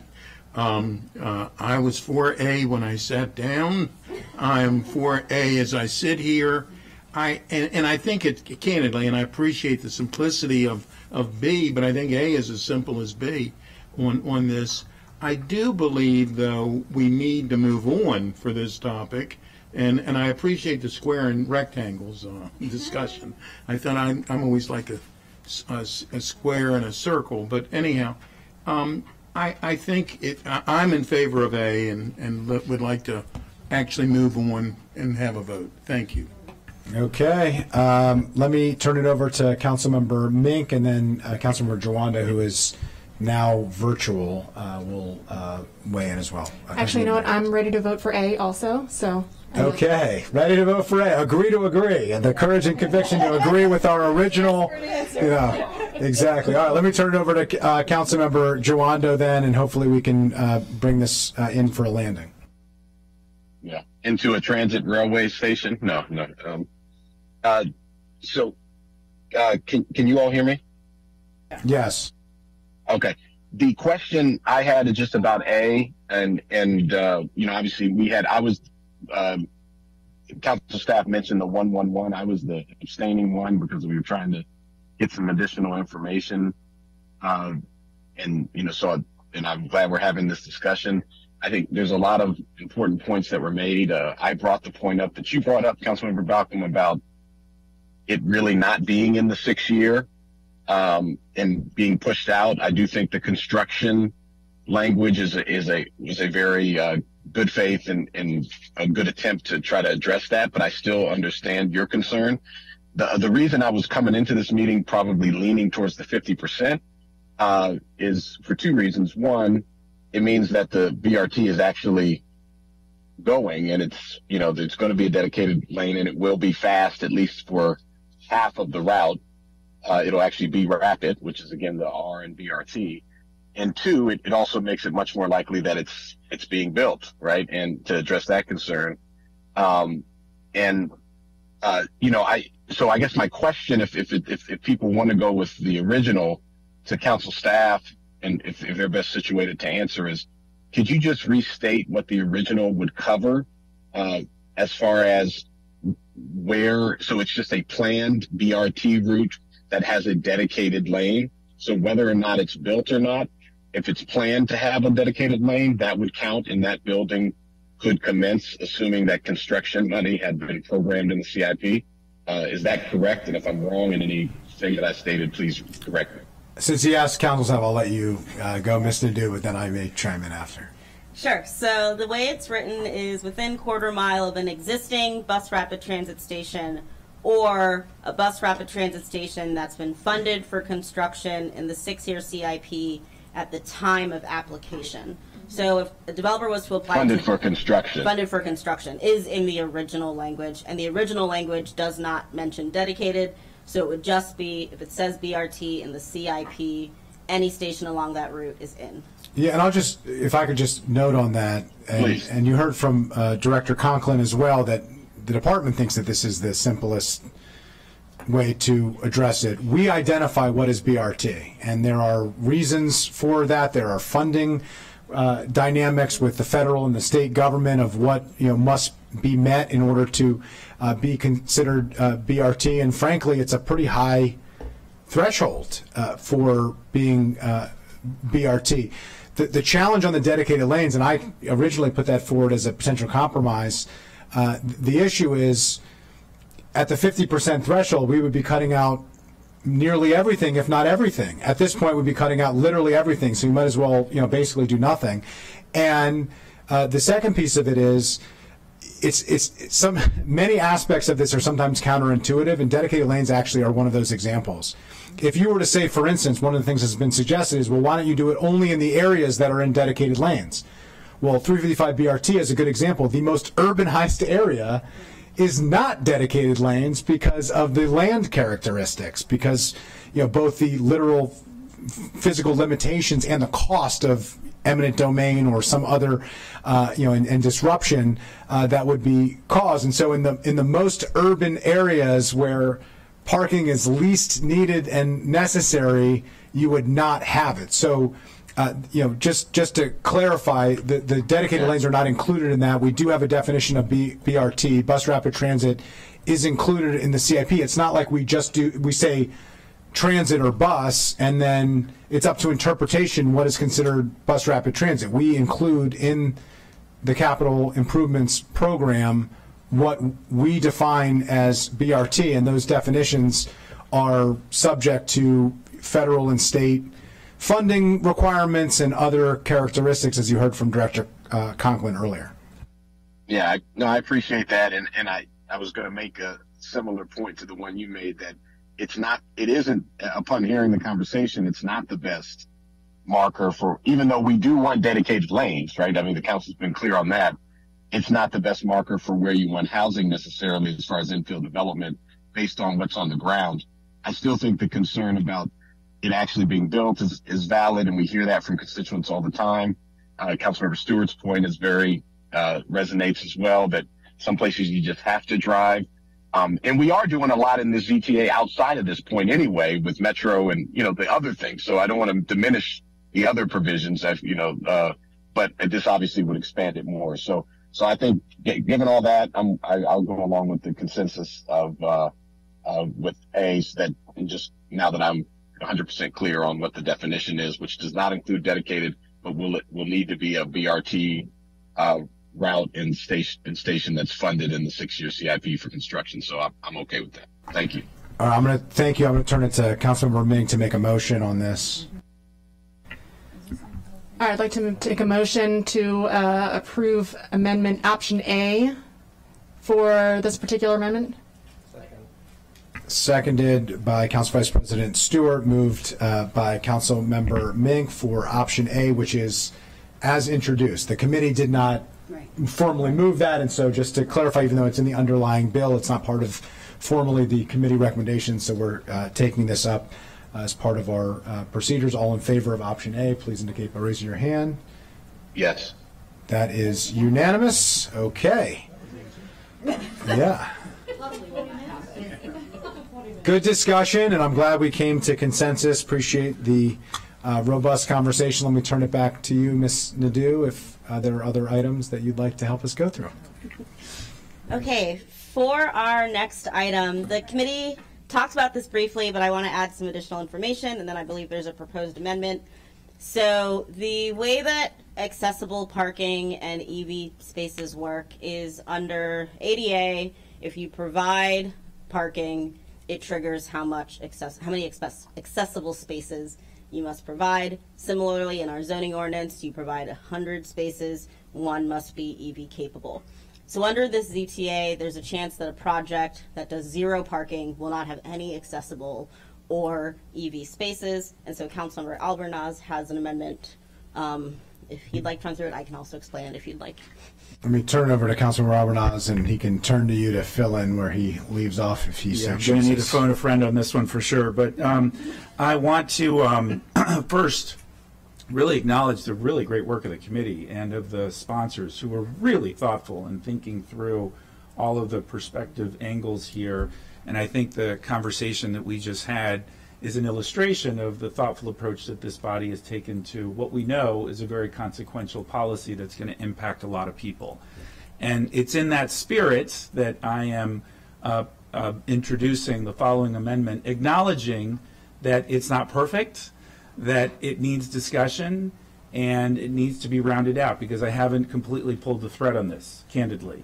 This came about for 2 reasons. One, I actually read an article in the New York Times just a few weeks ago that was really enlightening for me.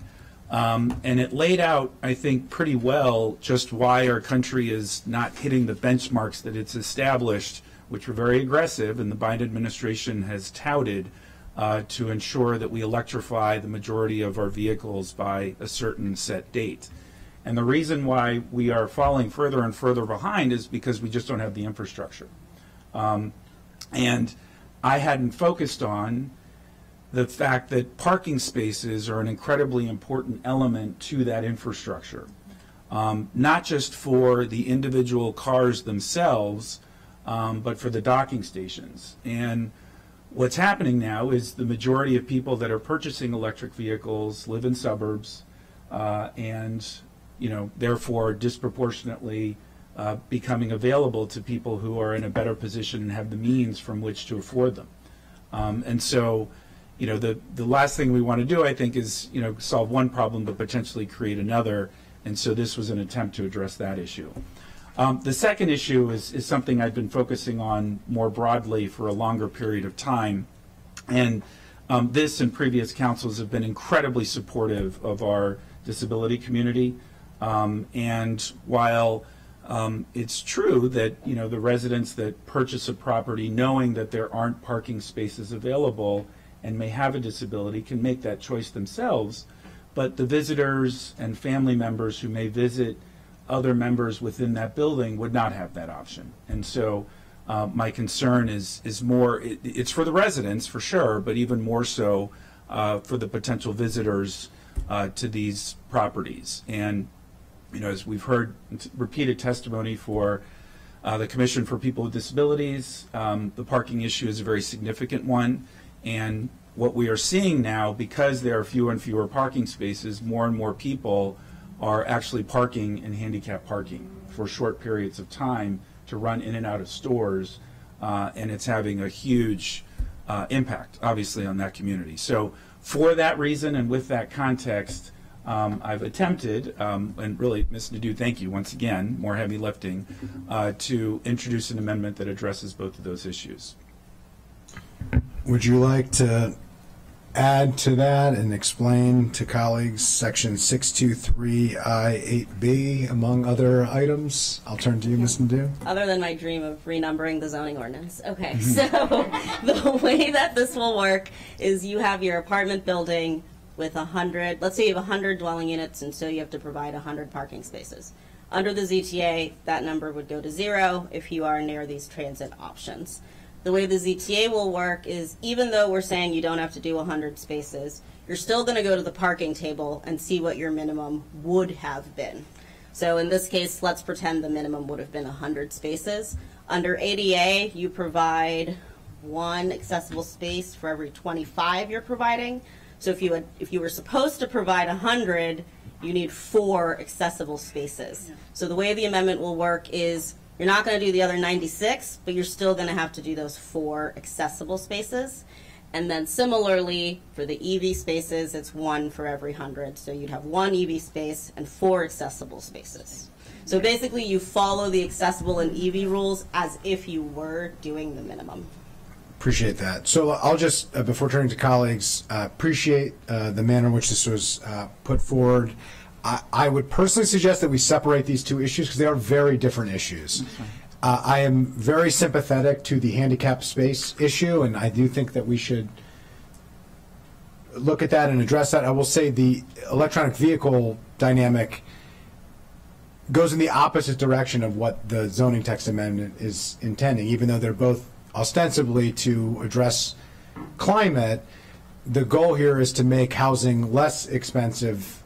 Adding an EV charging parking space is the most expensive type of spot that you could have. So the most environmentally sustainable parking isn't electronic vehicle parking, it's no parking. It's someone not using a car. Electric car is better than a gas combustion car, but it's not nearly as environmentally sustainable as somebody who doesn't use a car. And to force somebody to have an electric vehicle and pay for the cost of charging the electric vehicle or a portion of the cost of charging an electric vehicle, I don't think we should do it. Having said that, there are needs for electric vehicle charging. I think that's a public infrastructure question. I don't think that should be borne by housing. I think that should be borne by us in our public policy making. But I think it would be helpful if we can, as part of the discussion, to separate the two items, because even though it's presented in the same amendment, they're two different issues. I'd be fine with that, Mr. President, and we can work with Ms. Nadeau on the fly. She's quick on her feet. We know that for sure,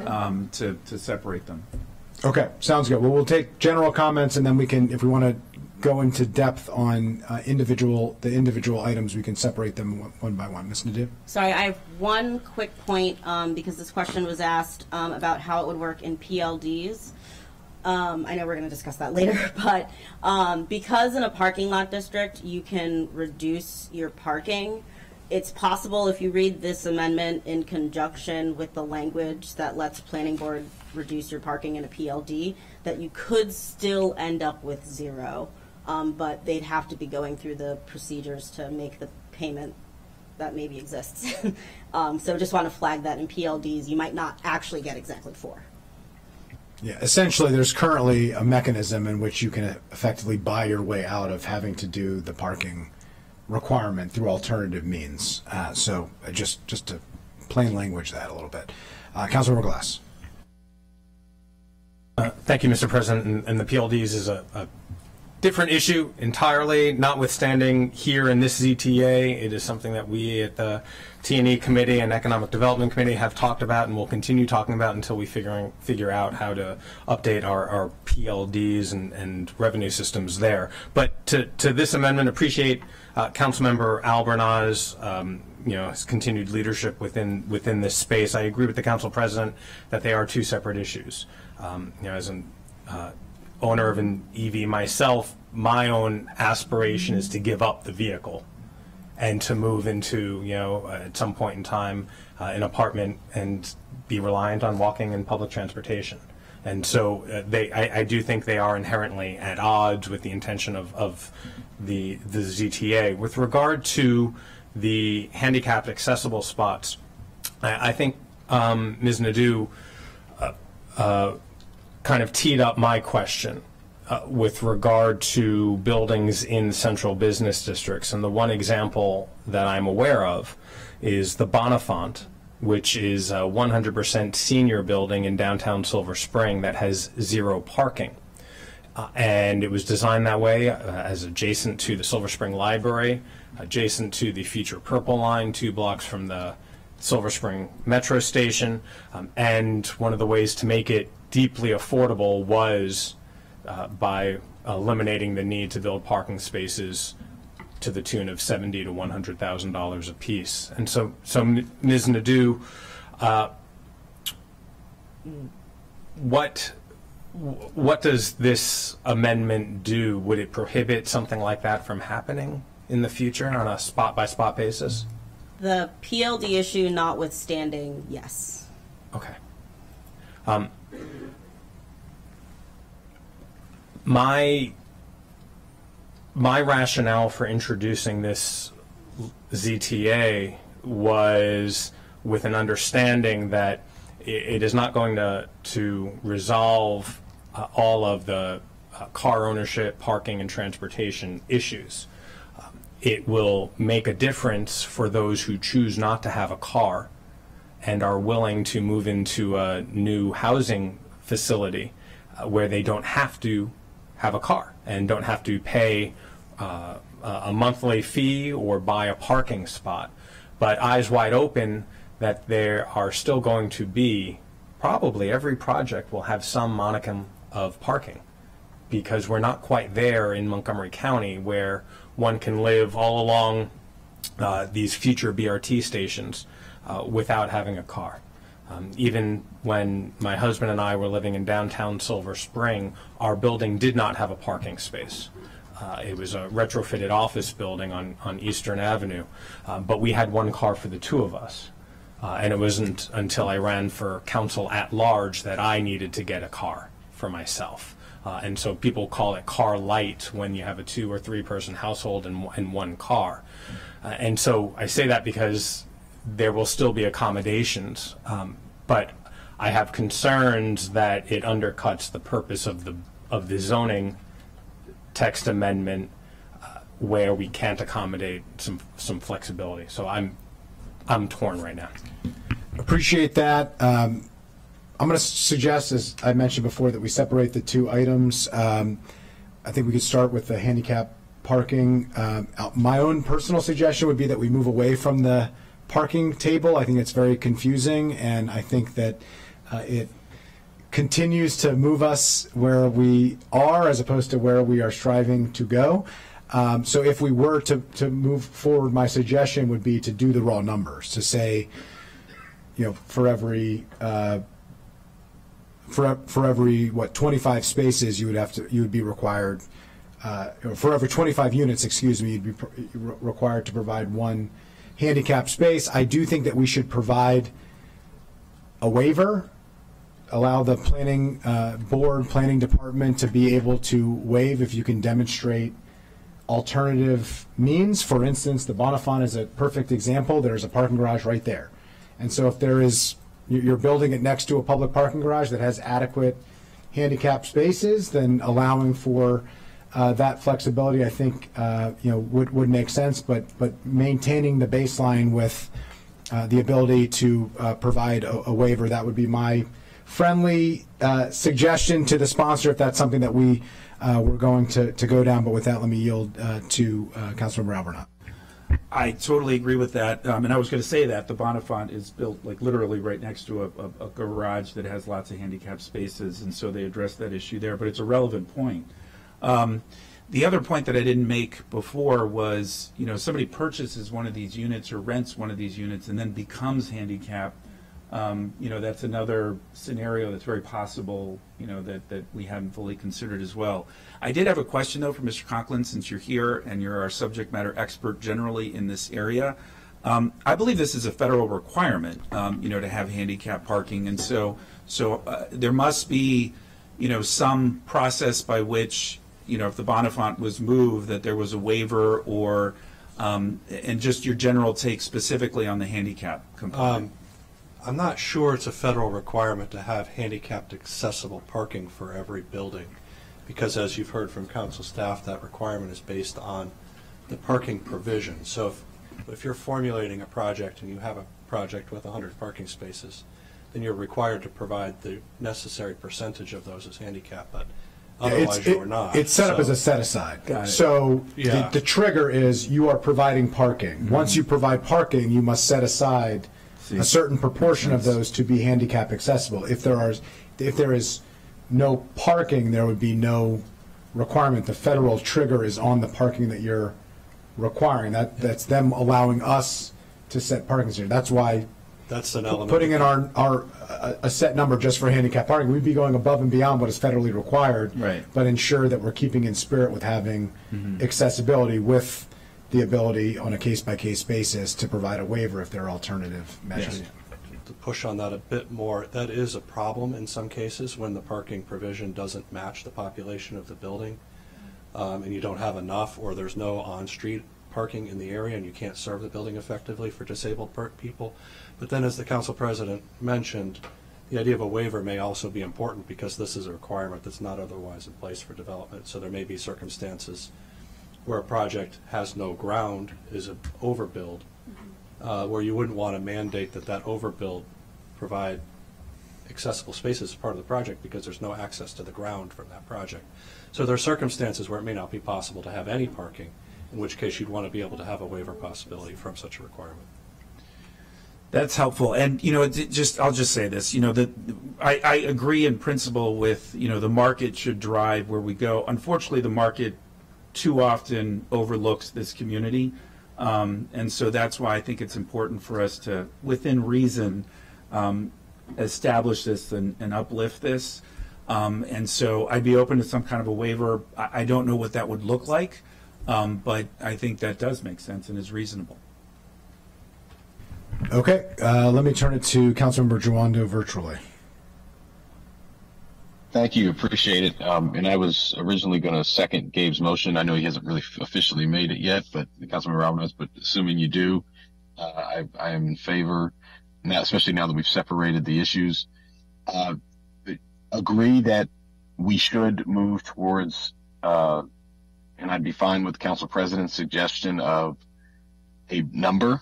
If it is, you know, I don't know where if the 25 came from what we were trying to do, then, you know, 25 units per one spot that was accessible, I would be in a favor of that. But whatever the actual calculation was, I think it's really important to call that out. And to the points that have been made, people that need those spots now, but also that could need them in the future. One of the things about having a rapidly aging population is that it's going to be true that people are going to move more into that direction, and for other reasons as well. So I think we should absolutely require it. How we get there, I know the amendment was recommending the minimum to have been met so that it does trigger the handicap is how I read it, but or accessible spots. But Ms. Nadeau, is that 25-to-1 the ratio that we were trying to achieve? I guess would be my question. So I use the 100-to-1 because the table has a lot of fractions. So that was just an example. The exact number of spaces required per dwelling unit is like 1.25, 1.5. So that was just an example number. The 25 is from, the ADA has a table, and basically up until 150, for every 25 you provide one space. And then when you get into the bigger numbers, it actually, I think once you hit like 150 to 200, now it's every 50 spaces you provide one. So it scales on the higher end, but that's where the number 25 came from.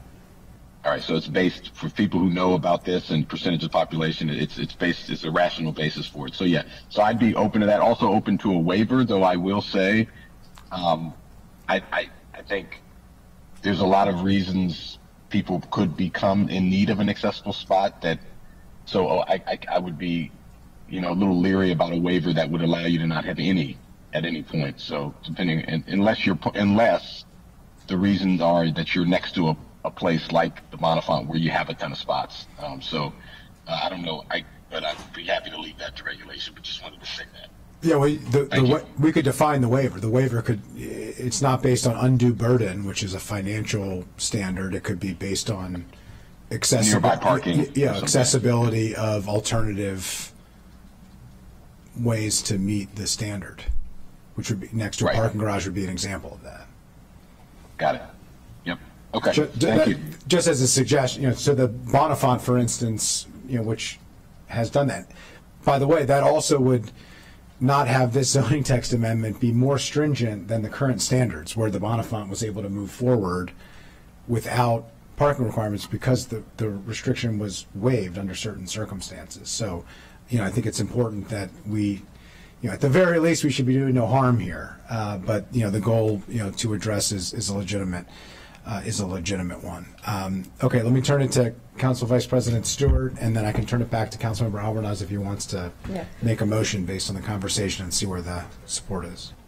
I'm good with where we're going and like this conversation, but I will get lit up if I don't speak to the Bonifant because it is not working perfectly for everyone who lives there. And I just want to say that. I'm not saying I disagree with the direction we're going in, but again, have had many conversations with Director Conklin about folks who do live in the Bonifant, have struggles with parking.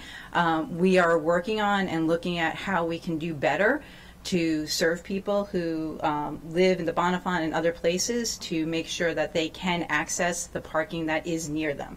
But right now, it doesn't work perfectly for everyone. That doesn't mean I disagree with the direction we're going, and I will fully support this, but I will get lit up by my constituents at the Bonifant if I just did not say that today. Thank you. The do no harm category of do no harm as a council member and representative of a community. So no problem, and appreciate you raising that. Councilmember Albornoz. Thank you. Mr. Do, this is the phone a friend part. Could you try to articulate the amendment that's separated and considers the waiver or some other term that gets to the heart of what Council President Friedson recommended? Ooh, okay. Wordsmithing on the fly. Here we go. So if you go to B, you'd say residential uses under 623 IA8 must provide one accessible parking space for every 25 dwelling units, period. The planning board may waive this requirement based on, and this is where we need language on what that standard is. In my time working with planning, I think they'd appreciate clarity on what the council intends is a good reason for a waiver, whether that's a list of examples or if you know, if it is just because you're next to a building with accessible parking. Either way, I think a little more working through what that would be. Luckily, we're not voting till next week, so I can also meet with planning in the meantime. So I'm going to make a suggestion. Yes. I think we should take a straw vote on the concept here, if colleagues are comfortable, just to give specific direction to staff and to planning to move forward, but then we can approve the final language next week when we come back. Are you comfortable? Councilmember Katz? Thank you very much, Mr. President. So what happens if it's 26 units?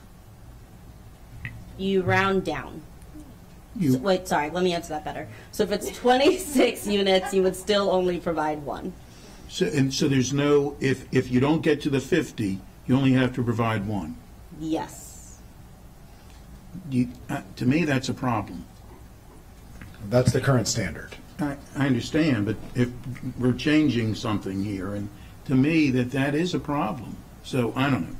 Mm-hmm. I'm in favor of the concept here, but I think that could lend itself to a problem. If you have 40 units, you still only have one. Thank you. I think we should dig more into that for sure, but I think I'm ready to move the general concept of, as Ms. Nadeau noted, what she said.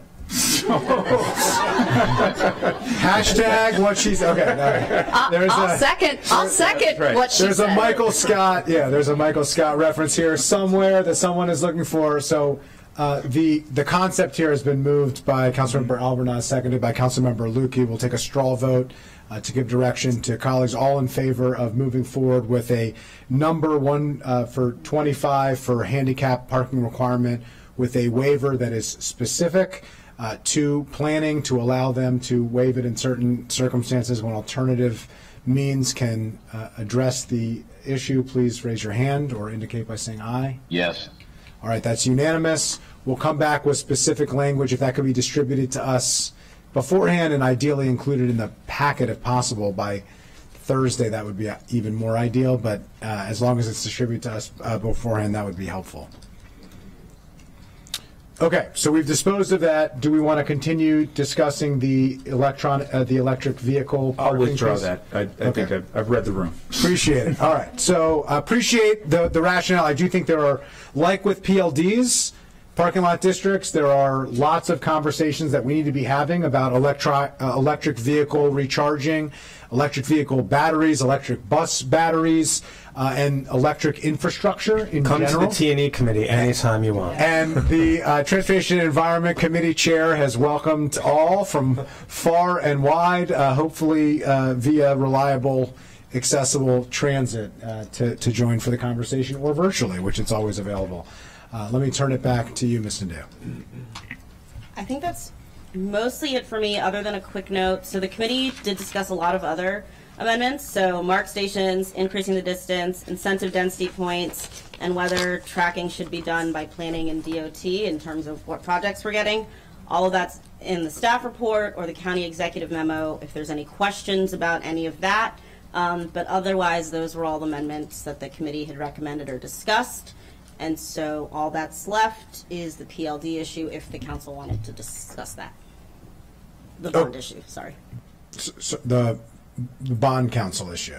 Okay, so unless there are any other items, any other amendments that colleagues want to move forward, I will turn it over to Director Conklin, who can explain the concern, explain how the executive branch is moving forward, albeit extremely late, and the timing of that and whether or not that will be completed by next week when we will take a final vote on this measure. Yeah, so first of all, I apologize on the executive branch's behalf for the lateness of the information that came to you today. It was reflected in our comment letter that we provided last week, but there hadn't been enough attention between the agencies to get you more specific guidance, which we were able to do overnight and going into today.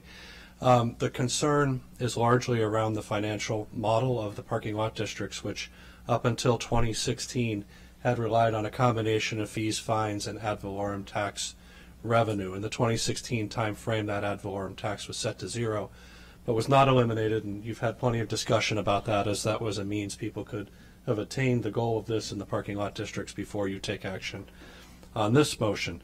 But the concern has been that there have been bonds issued in the Bethesda parking lot district. There have also been ideas to have bonds in other districts at different times. So the parking lot district bonds are independent from the county's general obligation bonds. We understand, although we don't know the extent sitting here today, and this is the reason we need a bond council opinion, we understand that the presence of the ad valorem tax as a tool, even though it was set at zero, had an impact on the rating of the parking lot district bonds. It is essentially giving them a higher quality than relying solely upon parking fees and fines as the sole revenue source. We don't know the extent to which that was relied upon in the bond issuances that have occurred, and the extent to which that might result in a lower quality rating for future PLD bonds. So I don't know the answer, so that's why we suggested to you that we need a bond council opinion. In terms of the implications of that, if it did have an impact, there may be the need to take faster action on a restructuring of that ad valorem tax so that it is available as a policy tool should the fees and fines prove to be insufficient to meet the bond requirements. So I do apologize for the lateness of highlighting the significance of that issue. It came to our light after the last council work session on this and some internal discussion, and the baton didn't get handed efficiently enough to the finance department. So Director Covey also extends his apologies for not getting you the information in a timely way as you would have liked. Yeah, appreciate that. Just two points. One, the zoning text amendment was introduced on November 28th. So even though it was at a high level raised in a letter that came to us without any specificity or a suggestion that you were going to move forward with a formal bond council, determination, the request itself, even at a high level, came extraordinarily late after the work session, which has been months in the making. The last minute request following that, it just needs to be better. Honestly, the coordination among executive departments needs to be much better, and the collaboration and communication with the council needs to be better. And I appreciate the mea culpa here, but this is not the first time this has happened.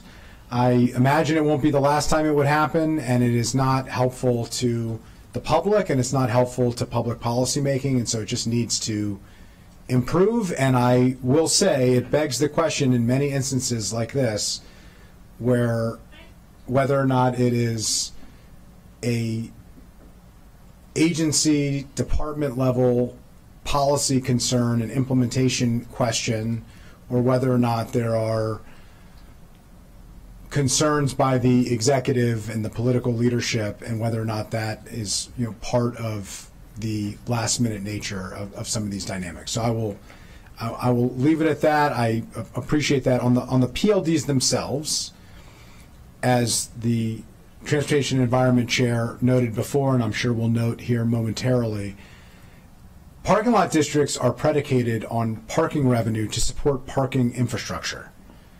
We have financial challenges in parking lot districts that are oftentimes directly in contradiction to our public policy goals, where we're trying to drive down non-auto driver mode share, where we have TMDs and other efforts where we're desperately trying to reduce the reliance on cars that are relied upon to create the revenue needed to support the infrastructure. So on those issues, if we held up every decision that we made on our broader public policy when it comes to housing and environmental sustainability concerns specifically, and climate concerns specifically, we could get caught up in save the parking lot districts scenario forever, and we would never move forward with our broader environmental sustainability goals and in addressing our housing challenges too. So I understand it's a legitimate question. I will say here, as the person who is putting this forward and setting the agenda, we are voting next week. So your discussions internally and with bond counsel need to happen prior to next week's meeting and well before, less than an hour before the meeting. So do you have an indication that that is going to happen? I'll relay that to Director Covey, who needs to be the one coordinating the bond counsel opinion, but we understand the timeline you're looking to work on. Just to be clear, the executive has not taken a position on this CTA. However, the issue that we have discussed with him is the potential parking lot district financing component. Yeah, the understandable concern is whether or not the county executive takes positions without taking a position by delaying and throwing wrenches in the policy-making process at the last possible minute. I will take at your word that that was not the intention, but you can understand that the question within the public has been raised here as it has been raised at times in the past. Let me turn it over to the chair of the T&E committee. Thank you. So if there's a silver lining to this conversation and the timing of it, it is that we are once again letting the entire council know of the problems with the PLD. And it is something that I have expressed every budget cycle at the Transportation and Environment Committee. And it is tricky. And what makes it even trickier is when we have a system that was created decades ago that is no longer supporting the land use policies and transportation policies that we're trying to foster throughout the county and foster with this ZTA. And so that's why I express severe reservations with the delay, but more importantly, what comes out of the conversations with the bonding authority, because even if the rating agency expresses concern with this ZTA, that is a huge problem, because we are trying to promote good public policy that will then be stymied by an outside rating agency. I don't think that will happen, but if it does, that's the bigger existential problem we're facing. We'll find out in the next week or so. And then lastly, I know Director Conklin, you just said the county executive hasn't taken a position. I appreciate the council president saying, you know, this is a CTA that is wholly within the council's prerogative. But I will note, as a frequent listener to the Kojo Namdi show, when this was introduced and he was asked about it, the county executive did say he was supportive. ellipses and said he didn't think it would do much. But he is on the record on the Kosher Show saying he does support the ZTA. Longtime fan, sometimes listener. Touche on that. So it appears that maybe it does something because there's enough concern to hold it up for a week. Yeah, again, appreciate that I don't being think noted. the concern is with the ZTA itself. It's with the ZTA's implication on the basis of the ad valorem tax. So that's the issue we have to run to the ground. Which is the bigger existential issue. Yeah, I totally understand. I will end this portion where I started and echo the chair's points here. We cannot be held hostage by the fiscal challenges of the parking lot districts to do the public policy that we need to do to advance the county in the way that we understand and recognize it needs to be advanced. And there are implications to decisions that we make, and we have to deal with those implications.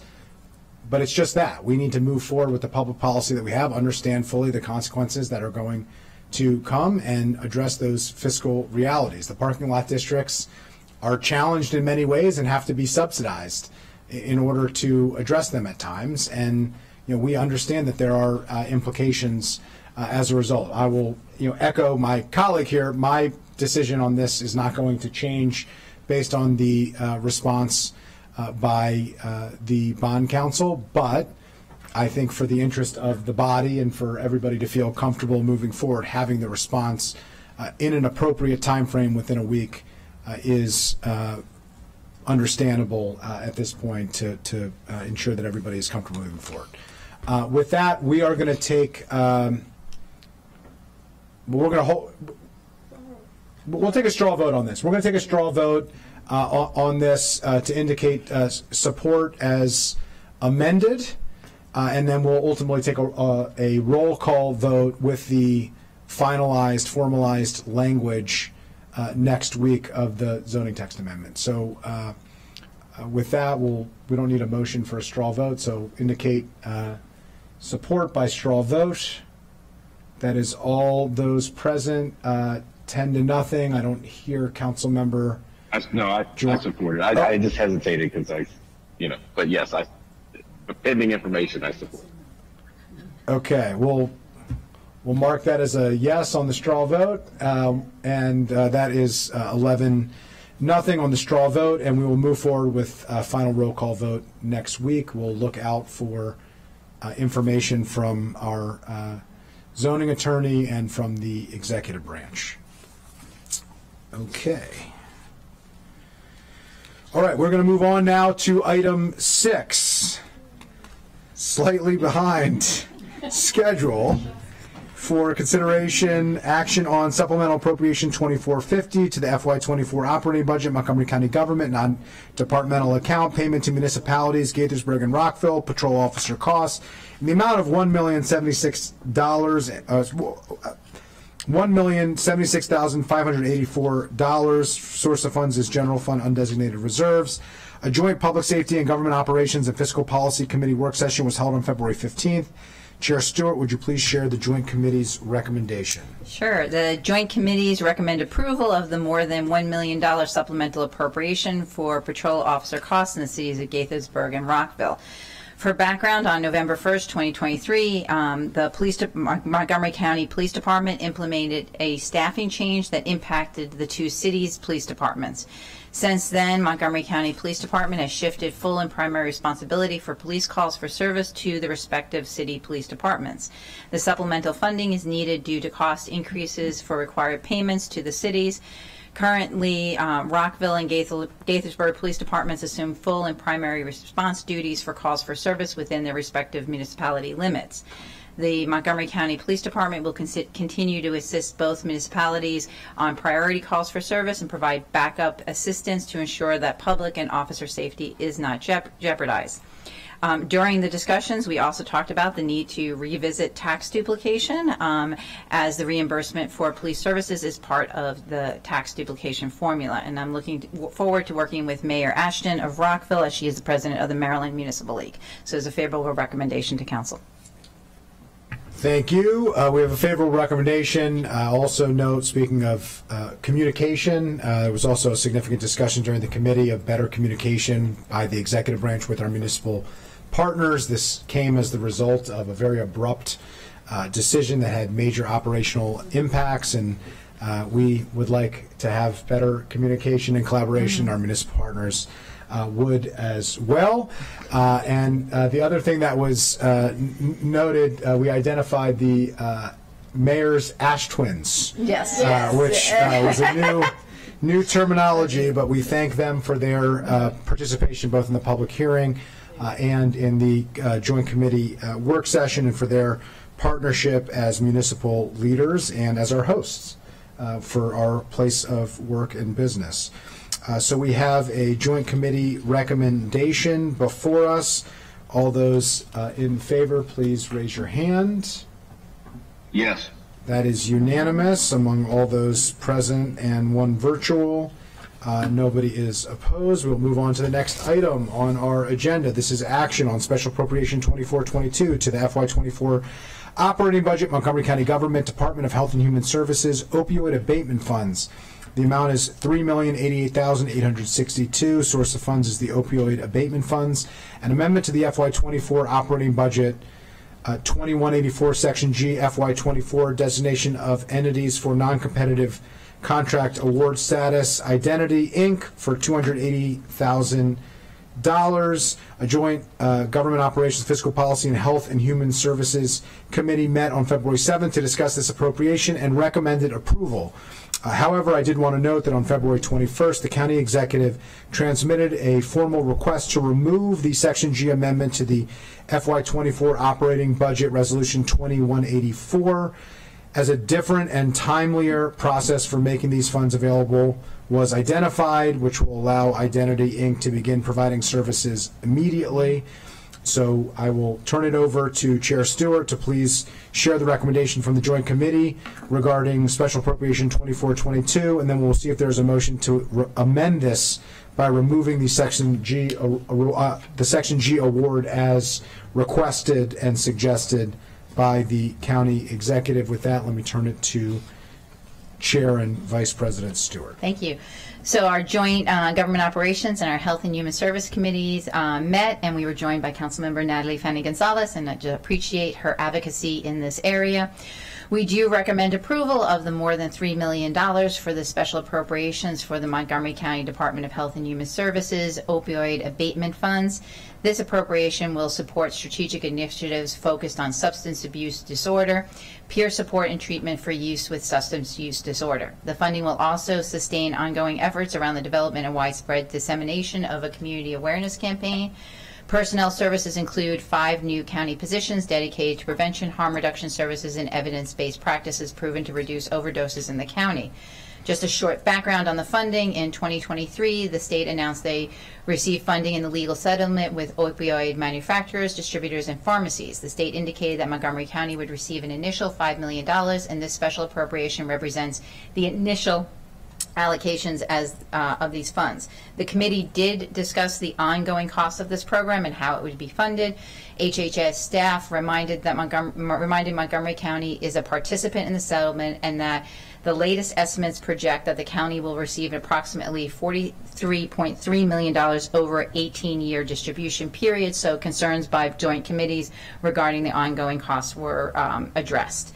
As the Council President said, the Section G piece has been changed, so I'm happy to move the motion to approve the amended resolution. Thank you.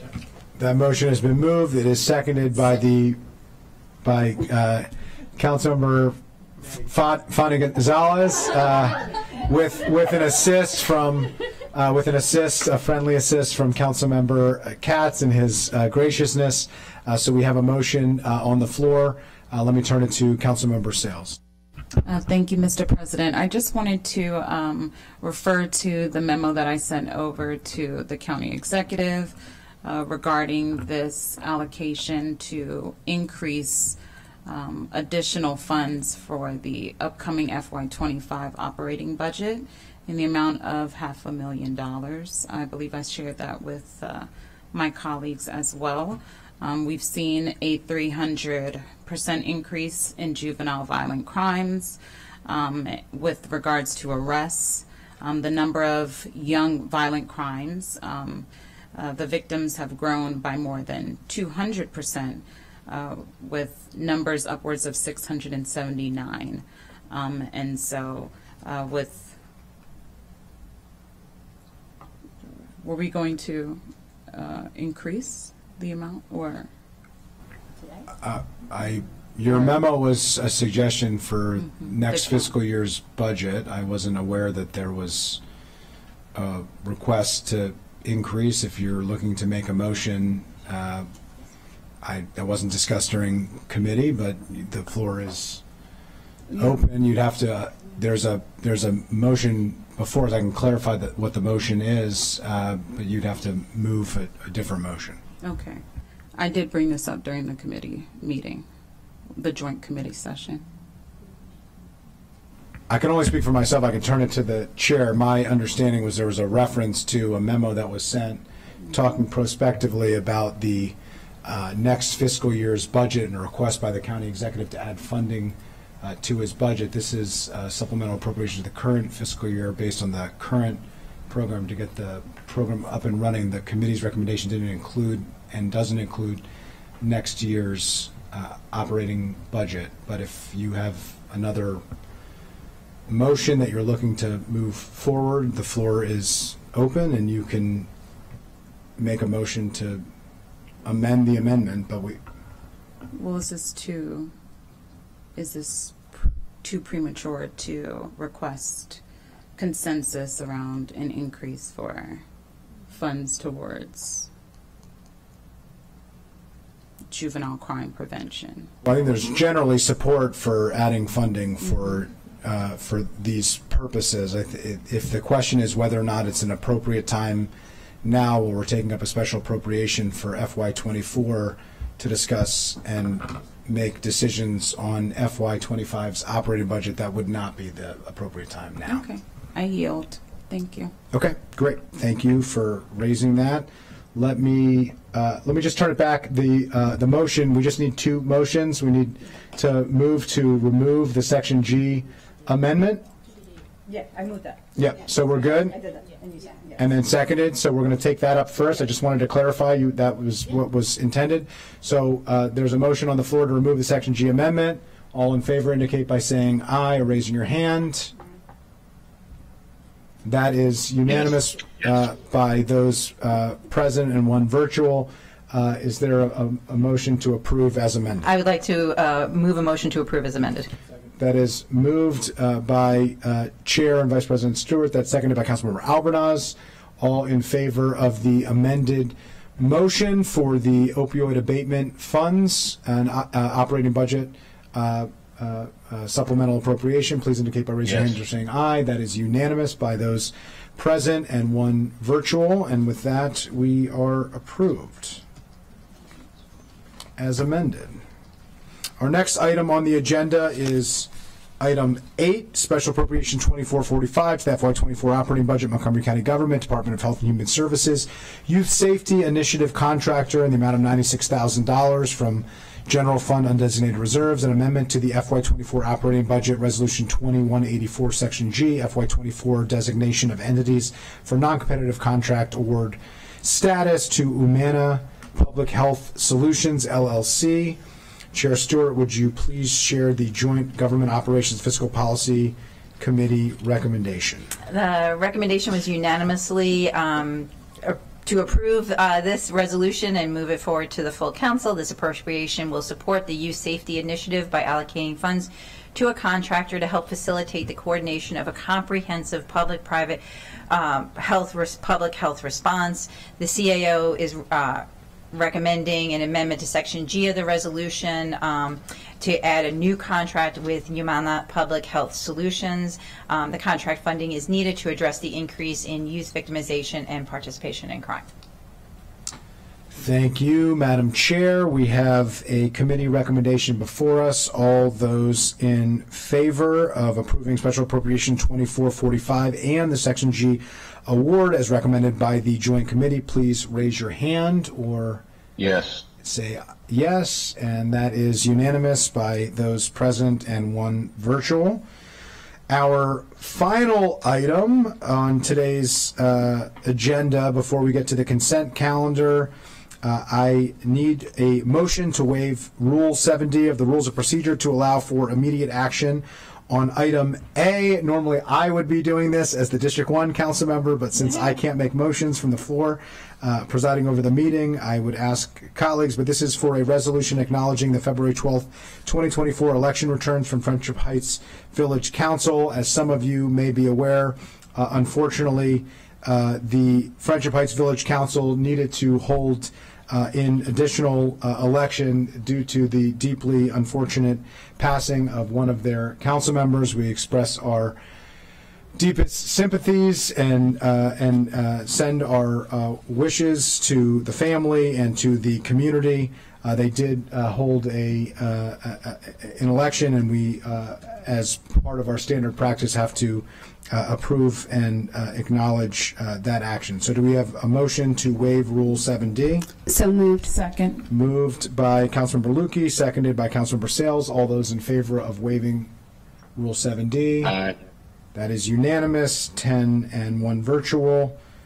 And then now, is there a motion to approve the consent calendar? I'll note that this is on the consent calendar. The motion to suspend the rules to take action had to be done before the consent calendar. Before we take a motion on that, just very quickly, I did want to note that we have an item on the consent calendar that's very important to me, that very important to the members of the Planning, Housing, and Parks Committee, that I just wanted to uplift: the introduction of the first tranche of the what will ultimately be the $50 million nonprofit preservation fund.